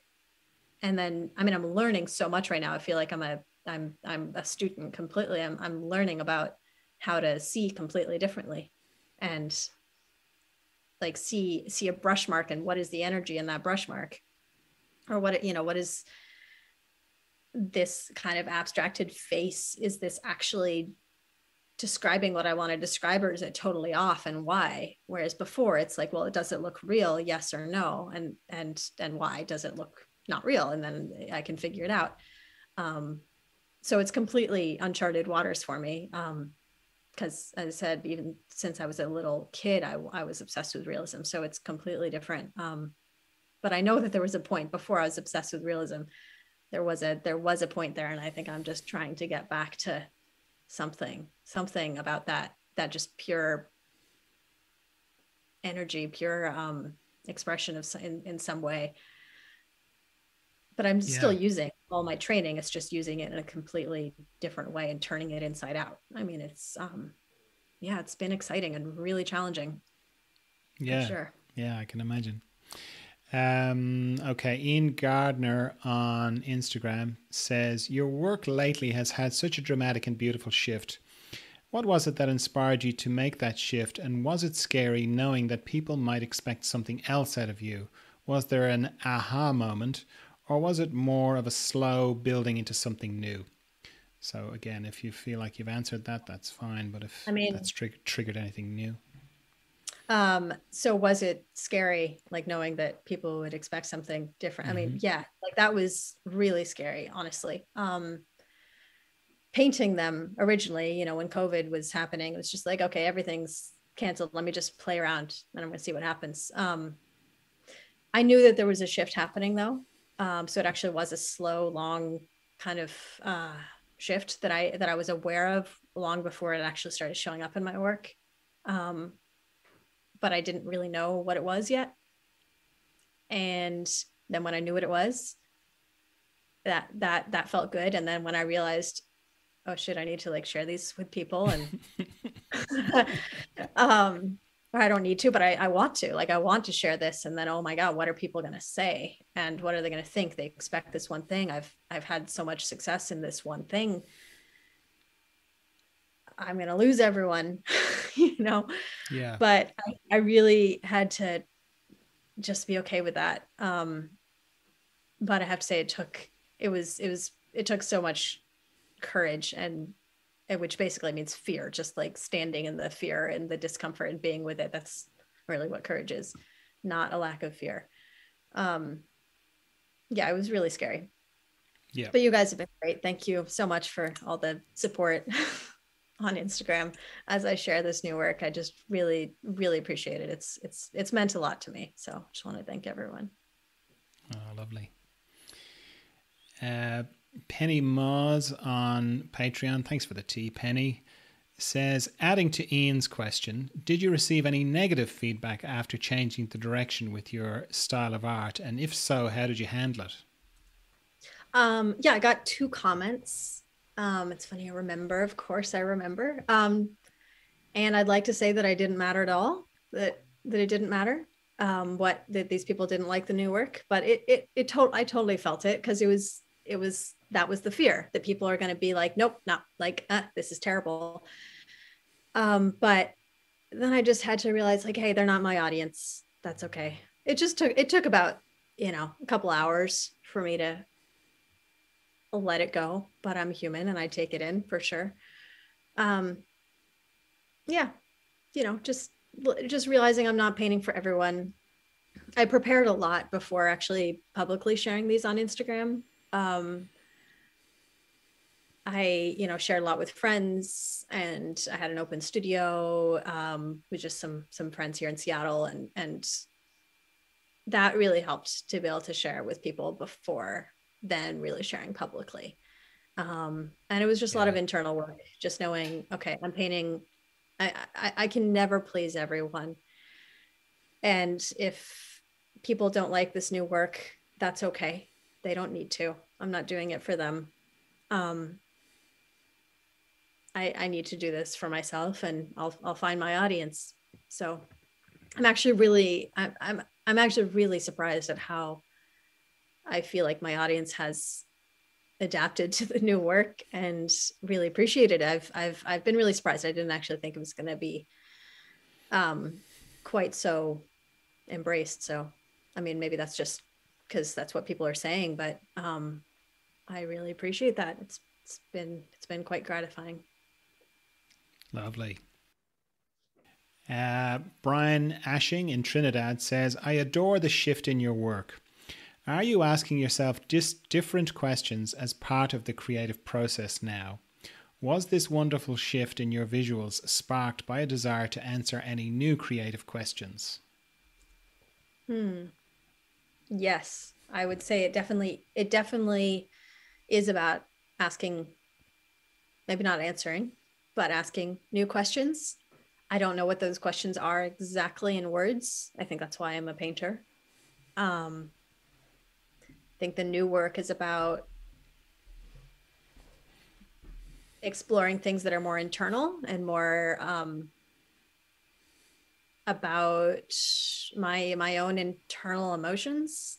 It's about discovering. It's more like a yeah. It's more discovering and reflecting what's going on inside of me versus trying to look at the outside worlds and find myself through the outside world. Um, and yeah, I'm not sure exactly what I don't want to put words to the emotions exactly that I'm trying to explore, the questions I'm trying to explore, because I feel like that. I mean, I love it when people do that, but I don't want to do that because I don't want people to think that they're about one thing, because they're about a million things. Yeah. Um, but yeah, for sure, totally new questions, new emotions. Yeah, thank you. Oh, all right. Kathleen Stewart on Patreon. Thanks for the tea, Kathleen. Says, as always, John, thanks for your work and this excellent podcast. You're welcome, Kathleen. Aleah, it's difficult to come up with enough accolades to describe your work. You've always rendered the figures so classically, but with such a contemporary voice and edginess. I listened to the video on your website, beautifully crafted, in brackets, describing the genesis of your current direction, which has helped me with insight into your recent series of paintings. In general, as painters evolve their stylistic expression, you can follow their evolution over time and see a series of mini steps. You've taken such a dramatic step in this regard. My question is, was it intimidating to make such a bold leap? And how did you muster the courage to put it out there? Perhaps I'm projecting and you actually found it quite easy. So again, if you feel like you've answered that Thanks, already, that's Patsy. fine. Yeah, thank you so much, and thanks for watching the film. My husband and I made that together, and it was super fun to do that. I really, it was a whole other art form actually, and so thank you for watching that. Um, Yeah, it's a yeah, it. great little film. Really good. Really, very. I think it's 4 minutes long, and it conveys a lot. Thank you. Yeah, we tried to get everything in there, but also not make it too full. Say it simply, but try to say it all. Um, can you remind me of what Kathleen's last question was? Was it She was remind me talking of it? about courage and the courage to put it out there. Was it intimidating to make such a bold leap, and how did you muster the courage to put it out there? And she's wondering Yeah. if she's projecting or if you found it easy. Oh no, I didn't find it easy, but I found it necessary. But I think I found it easier because of COVID, because of the time that gave, but then also more challenging because of COVID, because less paintings were selling. And so I make a living from this, and I needed to try to just figure that out so that I can still take these risks. But yeah, I found it very scary, but necessary. And I think because of COVID, I just had the space and time and permission. I gave myself the permission. It was really, honestly, it was just so necessary. I was getting to a point where I just couldn't keep doing what I was doing. Which almost makes it easier. I mean, it does make it easier, but not less scary, I think. Yeah, it was just a shift that had to happen. It just absolutely had to happen. Yeah. Doriel Kamey, former podcast guest, says, what was or were the catalyst or events that compelled you to evolve your work to include the abstract, spiritual, and unseen? Oh, Doriel. We went to undergrad at Cornish together, so she's a good friend of mine. She's great. Thank you, Doriel, for the questions. Yeah, well, I mean, what was the catalyst? And I mean, I think just some internal, I guess we'll maybe not again, I'll go into some other stuff, but some just internal emotional work, I think. Growing up, getting older, dealing with difficult emotions, realizing the world is not always an easy, beautiful, idyllic place, and learning to try to make something beautiful out of that and be okay with it and be in the difficulties. Yeah, I feel like it really mirrored an internal change of mine where I was just getting in touch with myself in a way that I hadn't before. I'm someone who's always very much looked to the outside world to kind of create myself, my own shape, or I used to. I'm a number 9 on the Enneagram, if anyone's into that. I'm like very much in the, yeah, like I really want to make other people around me happy. And I feel like I used to kind of define myself through the outside world. And so these paintings were a reflection of the fact that I was trying to define myself from my inner world, just define myself and discover my shape and sort of be a person from internally. I mean, I know I'm getting kind of esoteric here, but I'm sure many of you artists understand this, but it's just a reflection of what was going on internally, not necessarily literally in terms of the paintings, but yeah, just getting in touch with my internal self and learning to embrace even difficult things. Right. Is Doriel right? Are you including spiritual and unseen elements in these new paintings? Yeah, I would definitely say so, but not in a literal sense. I think so. I kind of see the paintings, the realist elements, as being rooted in our physical reality, this world that we live in. And then I see the abstracted elements and even the skies, because they kind of become abstracted, as kind of representing and embodying all that we can't see, that I'm learning really exists. And perhaps some of this is due to some psychedelic, very guided psychedelic experiences that have really opened up my world to, and also just meditation opened up my world to the fact that there is much more to existence than what meets the eye and what we actually see in the physical world. I find that to be quite a relief and a comfort and an inspiration. I mean, it's really good to know that there's maybe a bigger picture to what's going on in the world.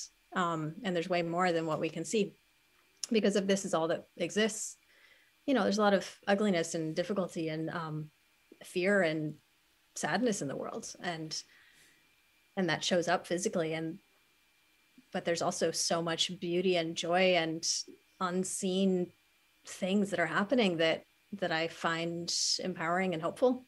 And so I think I'm trying to get all of that into the work without being too literal about it. Yeah. Yeah, lovely.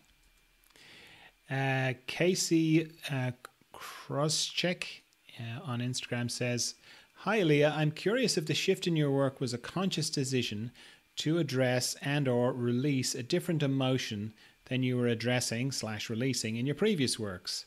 If so, can you touch on this, especially how and why you were able to make the shift? And now, not only do I deeply admire your work, but also your bravery to make such a bold shift. I always believed I was brave in my own work, but I'm just starting to realize how much I'm holding back. So thank you for your bravery. It's inspiring. Thank you so much, Casey. I have to say, I think that we're always having to become more courageous. I don't think there's any point where we've done it and then there's not another layer to push. So you're on the right path. Yeah, I mean, I mentioned this a little bit, but maybe it'll come out differently now. I think the work before, it was about looking at the external world, looking at other people, trying to just define who I am through these other people and through the external worlds. And the newer work is about exploring and pulling out what's happening inside of me, and making visible the invisible. And yeah, as I've said many times, it was quite scary, and the catalyst was COVID and the world being challenging and having some time to dive in. Yeah. Viewed from that perspective, has it occurred to you that it's a kind of a Benjamin Button kind of thing going on? You know, you started off painting these women who are, you know, in later life, and you're sort of come back now and you're sort of got a more of a childlike thing going backwards. You're sort of going, you know, backwards in time. Yeah, I'd never thought about it in terms of Benjamin Button, but yeah, my show is called Walking Backwards, the one that all this work is showing right now in Hong Kong at Flowers Gallery. Yeah, it's called Walking Backwards because it's about that feeling and that kind of attempt to walk backwards to a time when I didn't, I don't know, some more time when I didn't have all this training really, and I could access something that was inside of me. Yeah. Anne Manuel in Canada says, I'm interested in the moment you realized a change was afoot or needed. How? Why? What was it within you and around you, the push and pull factors? Scary, or was it a natural process? Hi, Anne. Great to hear from you. Yeah, I mean, it wasn't one moment. It was what was catalyst? I mean, lots of catalysts. My work was I was feeling like I was walking myself into the corner, and I mean, I kind of answered these questions, I think, but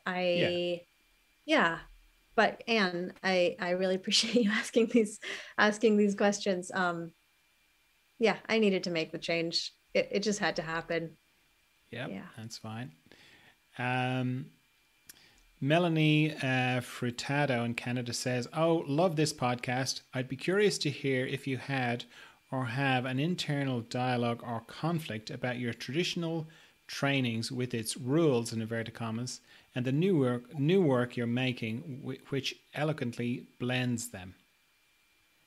Yeah, that's a really interesting question. I do have an internal conflict, or I did. I think I'm having less conflict with it because I guess now I have a different relationship with the realism. But I was having conflict with the realist stuff because it had been my whole life, my obsession since I can really remember. I remember drawing a tree when I was in kindergarten, and I remember it looked so real to me at that stage, and I was just like, this is what I want to do. And that was kindergarten, you know. And so it was a long process, but it was also really quick of like realizing, oh my God, my world is changing. Something I thought I knew for sure isn't at all sure anymore. And what that was is realism is God, basically. Like that is my constant goal and guiding light. And that completely changed. And I started wanting to do different kinds of work. I think so I had conflict. I started not liking realism really, which was really hard for me because it's been my love forever. But now I still love it because I'm able to use it intentionally when I want to and not use it when I don't want to. So I think and I think actually in the paintings, you can kind of see a bit of that conflict. At least I can see that, the conflict between the two and the struggle between the two, and hopefully some sort of resolution between the two. Yeah. When you were going through that process, did you go to like research how other artists managed the transition from one period to another, or once, styling painting and all, or did you just go internally the whole way? Yeah, just really internally. I tried to just go internally. Yeah, all right. And because if I look too much at other people, then I might try to be too much like them. And again, what I've been trying to get away from is looking at the outside world so much and really trying to well, I didn't actually mean the painting, but I was trying to think about somebody like Picasso, who went through very distinct periods, and I don't know, did Picasso write a biography? I don't think he did, an autobiography. No, but there's books on him. I haven't really.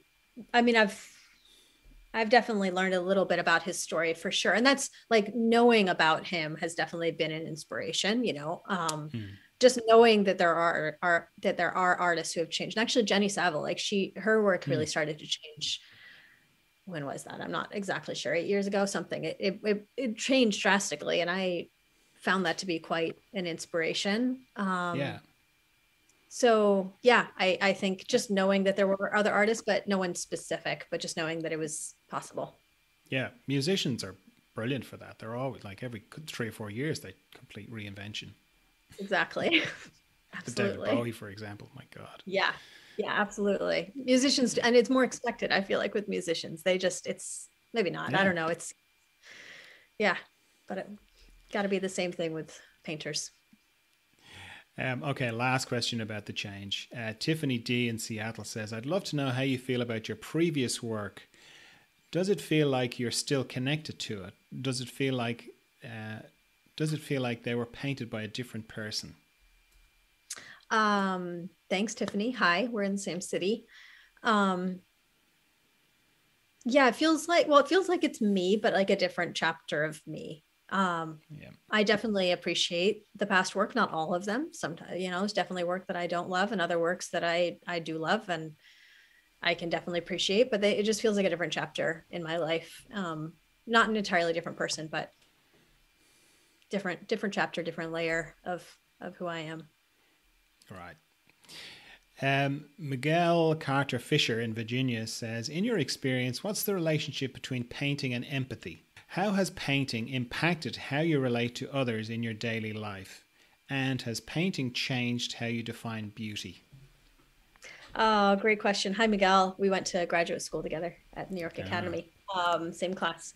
Yeah, I mean, I think painting and empathy are at least the way that I paint, because as people go completely hand in hand. And I feel like the more I paint people, the more empathetic I do get. And it's interesting. I had this experience of kind of empathy towards myself a little bit once. I was painting a self-portrait, which I really didn't want to do, but I had to do for something. And I was looking at the photographs and I just was judging myself. And then as soon as I just decided, okay, I'm just going to use this as my reference, and I started painting it, I completely looked at myself differently and saw so much beauty there that I didn't see before. And I think, and that made me realize how I do that with other people too. I just didn't realize it to the degree because I'm it's much more obvious when it's myself. But I think painting people just helps me see their humanity, because there's so much beauty and struggle in everyone's lives and in everyone's bodies and faces, and just getting to spend hours and hours and hours with that, I think really supports empathy, whether you're painting from life or photograph. And I think, Miguel, I think you paint from life a lot. So I think that is probably even more. But yeah, I think they go hand in hand. I think being empathetic is a huge part of painting. Lovely. Evan Lilly on Patreon. Thanks for the tea. Evan says, thank you, John, for the thoughtful interviews. This is the first Patreon page I've ever supported. Oh, great. That's great, Evan. I'm happy to be there first. My question for Aleah is, how important is it for you personally to have friends who are also full-time artists? Good question. I think it's very important. I think it's very important to have friends who do all sorts of things. I'd say my closest friends who are artists are all from graduate school, although also Joriel from undergraduate. Yeah, I think it's so important because they understand, they get it. They really, there's some intangible things just about the way that you see the world and the way that you live your life and the way that you just are that only other artists really understand. That being said, I also really appreciate having my friends who aren't artists because they help me just live in the world and have life experiences. And it's really interesting to see the world through other people's eyes, just through conversations or whatever. So yeah, I think it's really important to have both. Yeah. At least in my experience. Sarah Gallagher on Patreon again says, do you consider each piece individually, or is there a relatively clear idea to how large the thematic body of work as a whole will be? It usually starts out with an individual painting. And then that will quite often lead to more of a whole, but it depends. So there's certain shows, like I had a show in New York called Body Being, and it was all, I knew that the whole show was going to be these paintings of figures nude from about mid thigh up and all sorts of people. So that one I definitely knew the whole show. And then this most recent show in Hong Kong with the new work, I knew that I wanted them all to be a certain scale. I knew that I wanted them to be have these certain elements in them, and each one to be a slightly different color. So I did know that, but I didn't know that at the very beginning. So I feel like each kind of show or series starts out with just an individual painting that I just want to explore and figure out, and then that will kind of open the door to perhaps a theme. I don't want to be too kind of contained in a theme, but I also like to have some containment because that kind of brews some good creativity. So I think it's a combination between having some borders and then really allowing freedom within that. Yeah. Madeline Bailey in Canada says, I'd love to express what a massive fan I am of Aleah and her work. Her pieces have a striking quality that makes you stop, go back and look many times. I know when I first saw her work, I wrote her name down so I could take a better look at her paintings after my kids went to bed, so my mental space had less noise to compete with what I was taking in visually. I'd love to know what Aleah's favourite subject or muse is to paint, and I'd also love to know what kind of art hangs around her home. Thank you both. Thank you so much, Madeline. I really appreciate that. What is my favorite subject or muse? I mean, nature, whether it's a person or the natural environment. Totally. I mean, any of those things are my favorite. In terms of what kind of art hangs around my walls, my house is really small. I don't have tons of wall space, but I do have some friends' artwork up, and I have two amazing Aliene de Souza Howell prints. And I know only you can see right now, John, but there's one right there. Oh yeah, Romulus and Remus wolf. I was going to say that looks like Romulus and Remus. Yeah. Amazing. So I've got two of her large prints that takes up pretty much my two large walls, and so I don't live with my own art. I can't have my own art around. It's in my studio. Yeah, I can't have it in my house. All right.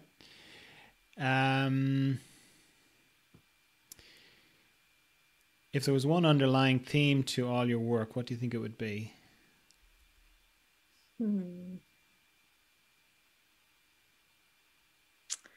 Oh, that's really challenging. I mean, I want to just say life. That's like kind of cheesy and vague. But I think the reason why I say life is because what I mean by that is like what do I mean by that? I mean, it's like the physical reality, the physical world, like the molecules of what makes up the world we can see. And then also what animates that. I'm always trying to paint that. John, you know how you talked about my work at the very beginning, trying to kind of get that's absolutely a goal. So I think maybe that. Yep. Okay. Aixa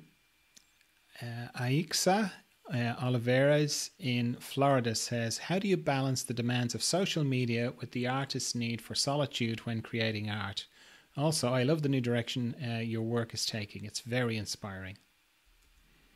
Thank you so much. Oh yeah, social media. I mean, I find it kind of challenging, and I'm sure anyone who follows me on Instagram sees I have periods where I'm posting pretty often, and then I might go months without posting. And I know that, technically you're not supposed to do that if you want followers, but I find for myself, I need to just disappear at times. And when I'm disappearing, when I'm disappeared from the socials, I'm making tons of work. So I think for me, it's about knowing when to share and when not to share. There are plenty of people who post process photos, and for them that absolutely works, and that's great. For me, that doesn't work at all. I need to keep those things kind of close to me. So I think is knowing when you need to keep things close to you, and knowing when you want that feedback from the outside worlds, and also having your priorities straight. I mean, social media is really important for careers as artists these days, but I always think the most important thing is your relationship with your studio and your work, and so I try to always put that first. And post when I need to, usually before a show. Yeah, very good. Manuela Pills in Australia says, love this podcast. That's great, Manuela. Thank you. Would love to know about your experience in Orvieto and the workshop you did there. It looked fascinating. Yeah, thank you. Orvieto was amazing. So I taught a workshop there a couple summers ago, summer before COVID. I was going to do it the following summer, and then COVID happened. So the workshop itself is actually now kind of the workshop that I have begun to teach online and various, when I do teach. What we do is really explore painting skin and bringing skin to life. And so we go in and we kind of abstract the body into these tiny forms. And I have the students get a lot of different canvases and make a lot of paintings. So we're not doing traditional figurative painting. We're not painting a full model. There's plenty of artists who teach that so well. And I have other things that I think are better suited for me to teach, such as the actual application of paint on canvas or panel. And its relationship to describing skin. And so we really dive into that. And it's really, really fun and really freeing. And I teach the process that I teach with this layering and glazing. And it's a really, really fun. We do some drawing as well. Just really, really quick, loose, large sketches of the whole body, kind of seeing the whole flow through the body. And so kind of we have a scale thing where you're doing the whole body, but then also going into these details. And that was a really great opportunity. And it really showed me that I could teach a more unique workshop that felt more suited to my skill set and what I had to offer. And so now if you take a workshop with me anywhere, I don't do them often, but if I do, it's going to be some version of that. Yeah. That was that part of Vincent Desiderio's thing, or was it just a little bit after it, or a little bit before it, or something like that? I think I can remember him telling me about it. It was the week after, but it was part of their program. But it was the week after. Yeah. That was, wonderful experience. And Orvieto is just gorgeous.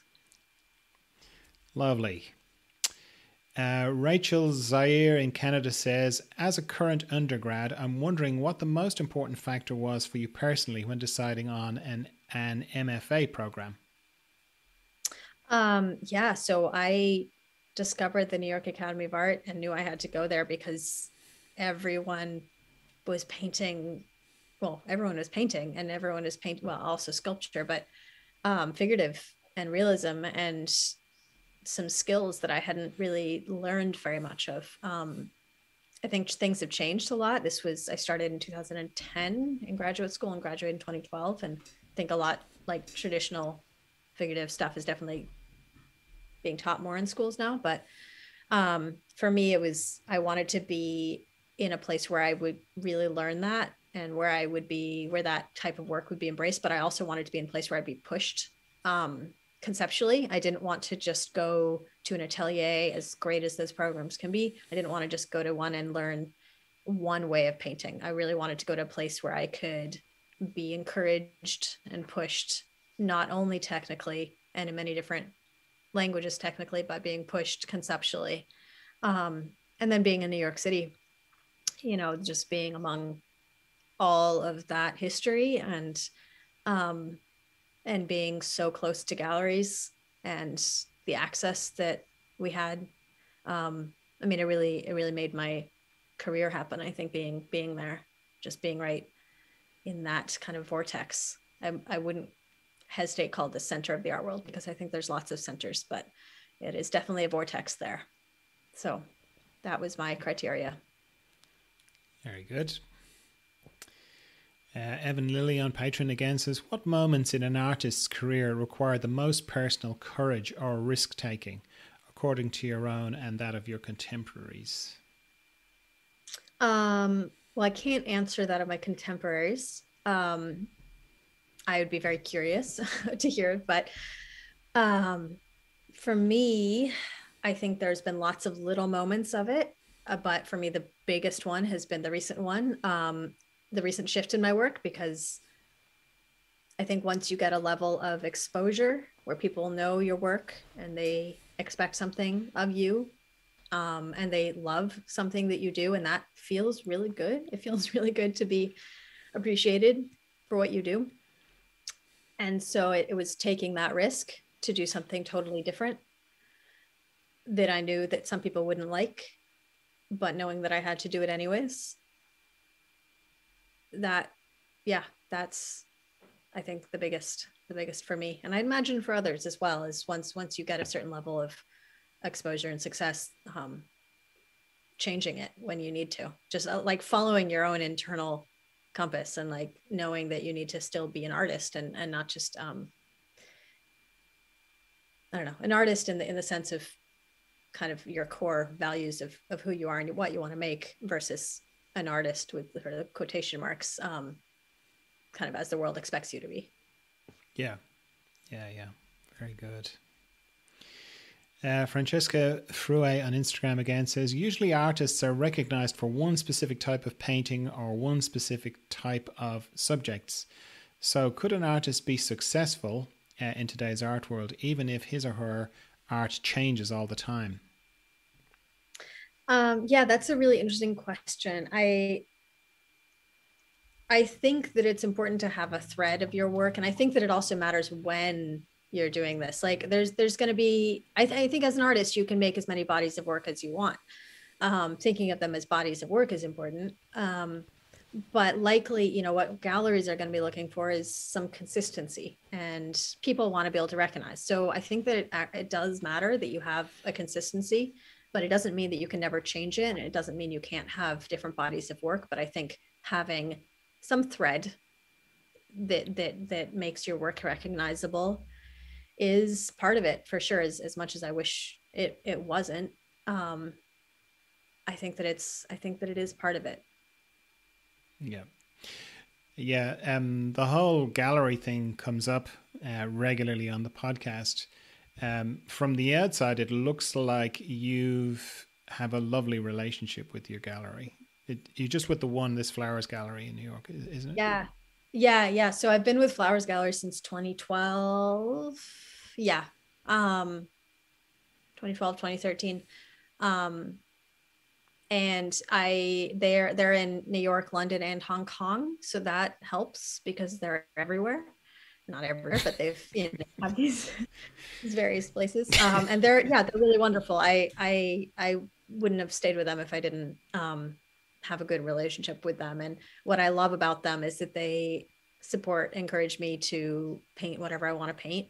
They just trust me, which is really great. I remember when I was finishing up my first solo show with them, I had like 2 or 3 months to do it. It was very short. I mean, I already had work, but and I was asking Matthew Flowers, he was in my studio, And I was asking him, what do you think I should do to finish out the show? Like what painting should, what should I do? And he was like, Aleah, I'm never going to tell you what to paint. And I really appreciated that. And they've stuck to their word. So yeah, they support me and trust me, which is really important. Yeah. And I'm guessing that when you made the big shift recently, that they were just, was there any hesitation, or were they just right in behind it? I mean, there may have been hesitation, but they didn't say it directly to me. Yeah. Yeah. So I waited until I had 3 paintings finished, until to show them, but I told them like my work is changing. It's a big change. So they knew that a big change was happening. And then I waited to be able to really show them something. I waited till I felt kind of clear in it before I showed them. But then, yeah, they gave me a show, and the work is up in Hong Kong right now. So, yeah, they're behind it. Very grateful for that. Yeah. Until the internal memos are declassified, we're just gonna go with it. They're 100% behind it. Exactly. What sort of price range are your paintings selling for these days? It depends on the scale. I think small ones could be like $2,000 to the large ones 60, 70,000, 60. Yeah. So pretty big range. Yeah. So that triptych must have been, how much was the triptych? Our shouts were drowned in the stars. Yes. These half a wall of a painting. Yeah. So it took up big. my whole studio. It's 18 feet long and my studio is 19 feet long. And so, yeah, that one So has a great part of a big How much collection. was that? I mean, that was probably the 60 or 70, but I can't remember exactly. And then there's also discounts. So I can't remember what it actually sold for. Oh, okay. I thought you were going to say 180 or something, because it was like 3 big paintings. Yeah, it may have been more, but I can't remember. I know I should remember that, but I'm just so grateful that the gallery deals with the sales part. Yeah, it's hard. The money part is awkward. So I'm very glad that they do that. Okay. All right. I'm conscious of time. We've gone through everybody's questions, except for one. I have this question that I asked to everybody who comes on the podcast. If there's one thing you could pass on to future generations, what would it be? Oh.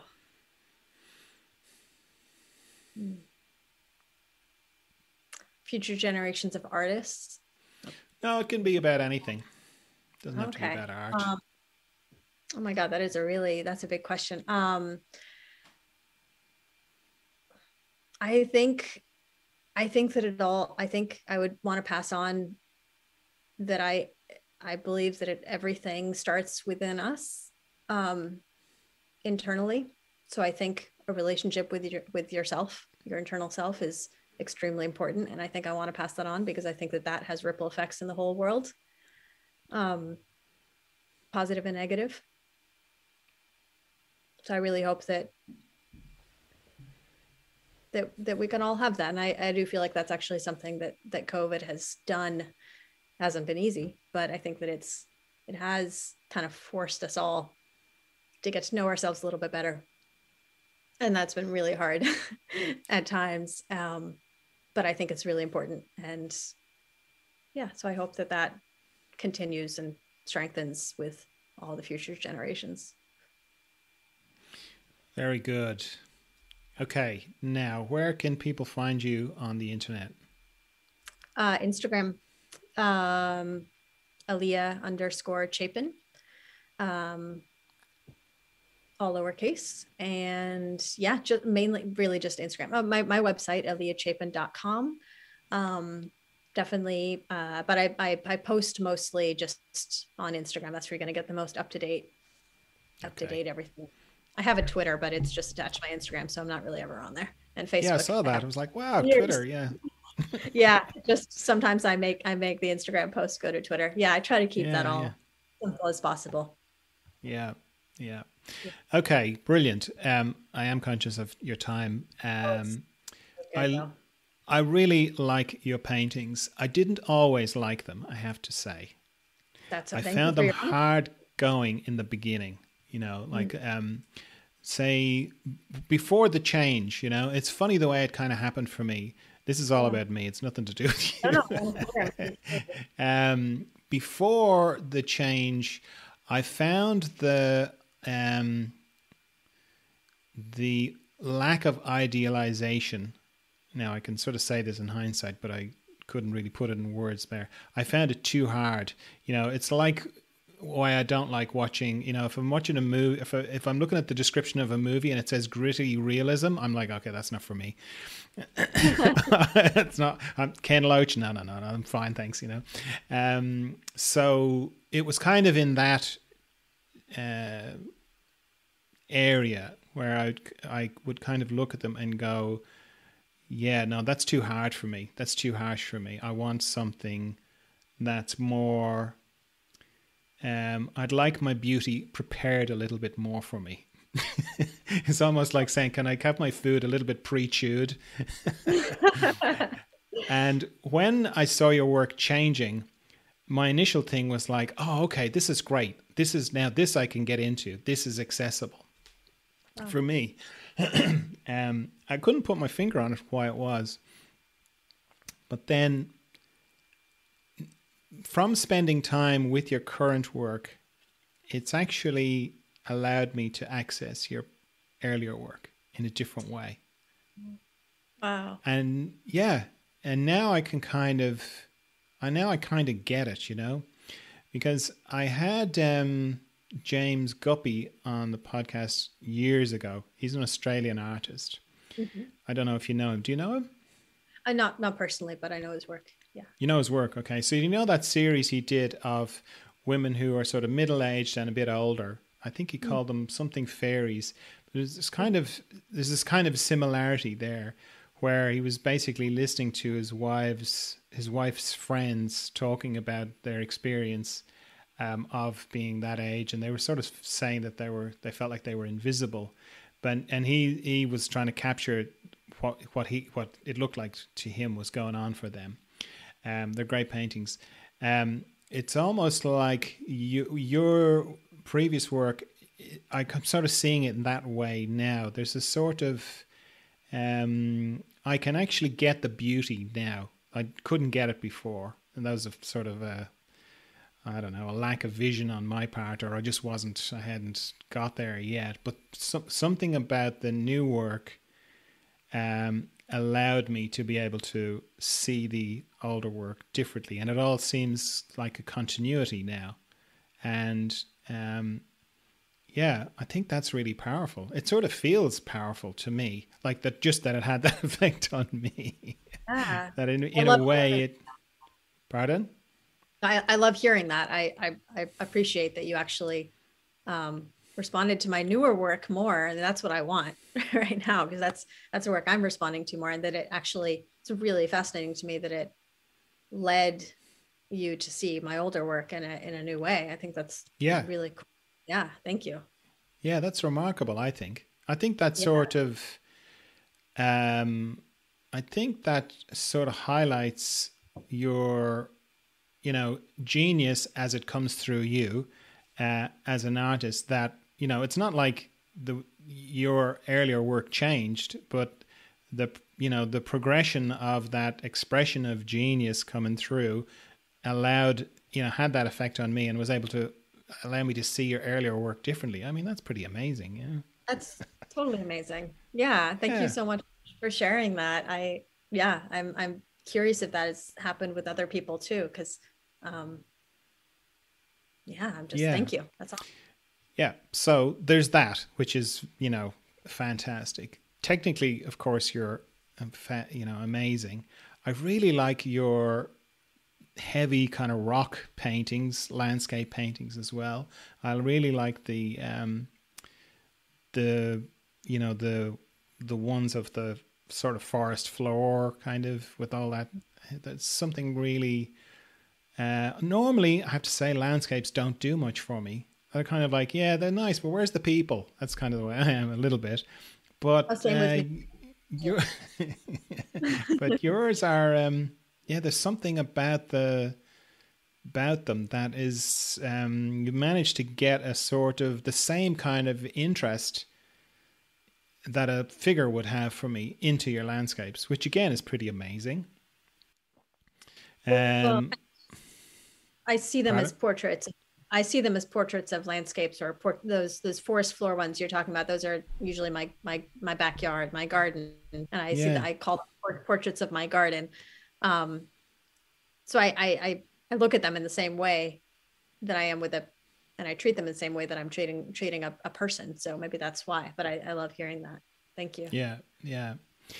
And then I'm just kind of add my voice to everyone else's admiring your courage, because we talked about Picasso, but he didn't have social media. All he had to deal he had one guy he had to deal with in his gallery. That's it, you know. And if that guy was on board, it was like, great, yeah, you go off and do that, Picasso. That's fine.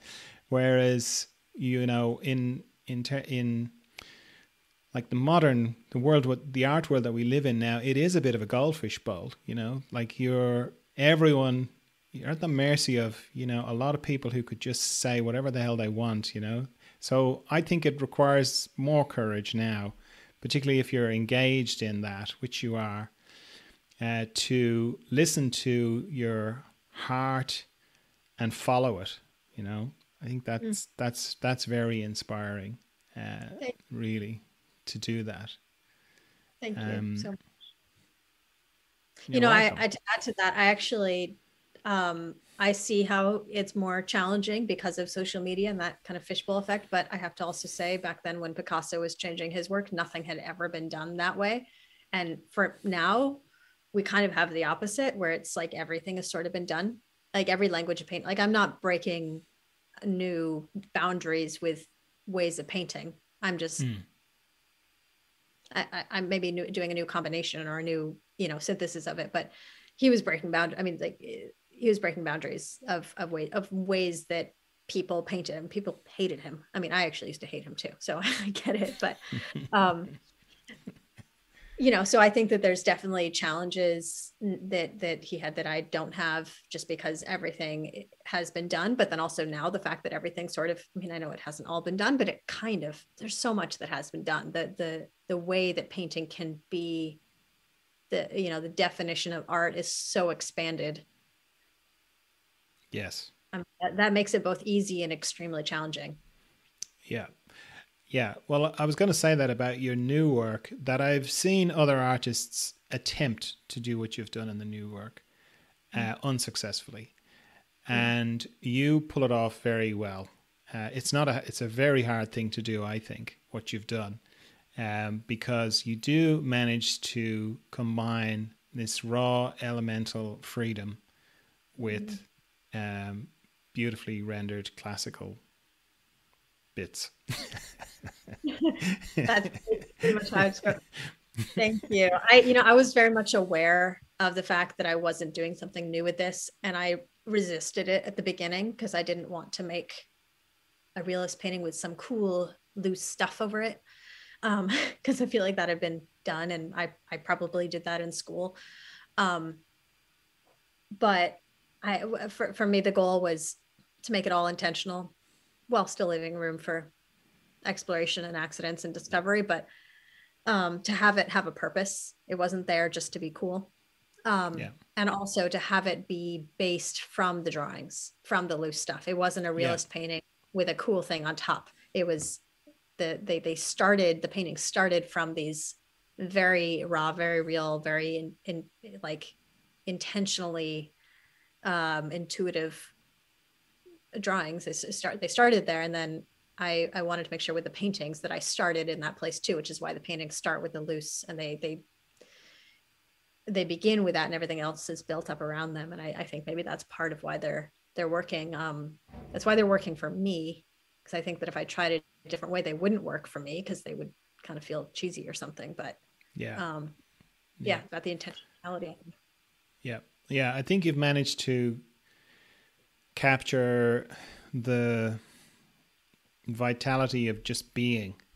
And I think Mm. that's the link back to, for me anyway, is the link back to your previous work. And probably the thing I wasn't seeing was that, there's the vitality in your current work is exactly the same as the vitality in your earlier work, because you're just expressing being in different ways. Like in the earlier work, it was more your external reflection on what you were seeing as the beingness in others, and then the newer work is more what looks like your experience of being, the internal experience of it. Exactly. That was beautifully said. Yeah, I feel like you totally got it. Great. Yeah. Okay, let's quit while we're ahead. So I keep in touch with everybody, for Zoom tea and whatnot. So I'm sure we'll keep in touch. But yeah, we'll say goodbye for now. Yeah, thank you so much, John. This has been really, really fun. And thank you, everyone, for the questions and the support on social media and the kind words. You're all really amazing. Thank you. Thank you so much. Okay, well, as I say, we'll keep in touch, but bye for now. Bye, John. Thank you so much. I've never felt this good in my entire life. Make me some spaghetti. Actually, I'd prefer a cup of tea. A cup of tea would be lovely. So yeah, just a little reminder, mainly because every second or third person who becomes a patron has got in touch with me and said, you know what, I've been listening to your podcast for ages and I didn't become a patron, not because I don't have the money, not because I don't think it's great, I just didn't get around to it. So this is a little friendly reminder that if you'd like to be a patron, you'd like to buy me a cup of tea, go to patreon.com/John Dalton, gently does it, all one word, or follow the link in the show notes to become a patron. I would really appreciate it if you could do that, particularly if you've been meaning to and you just haven't got around to it. It would be great. It would mean a lot to me. All right, thank you. Bye. We are the Argyle Pimps. So buy us a drink. We're better than you thought, but not as good as we think. We are the Argyle Pimps. So buy us a drink. Come on, buy us a drink. Come on, buy us a drink. We are the Argyle Pimps. So buy us a drink. We're better than you thought, but not as good as we think. We are the Argyle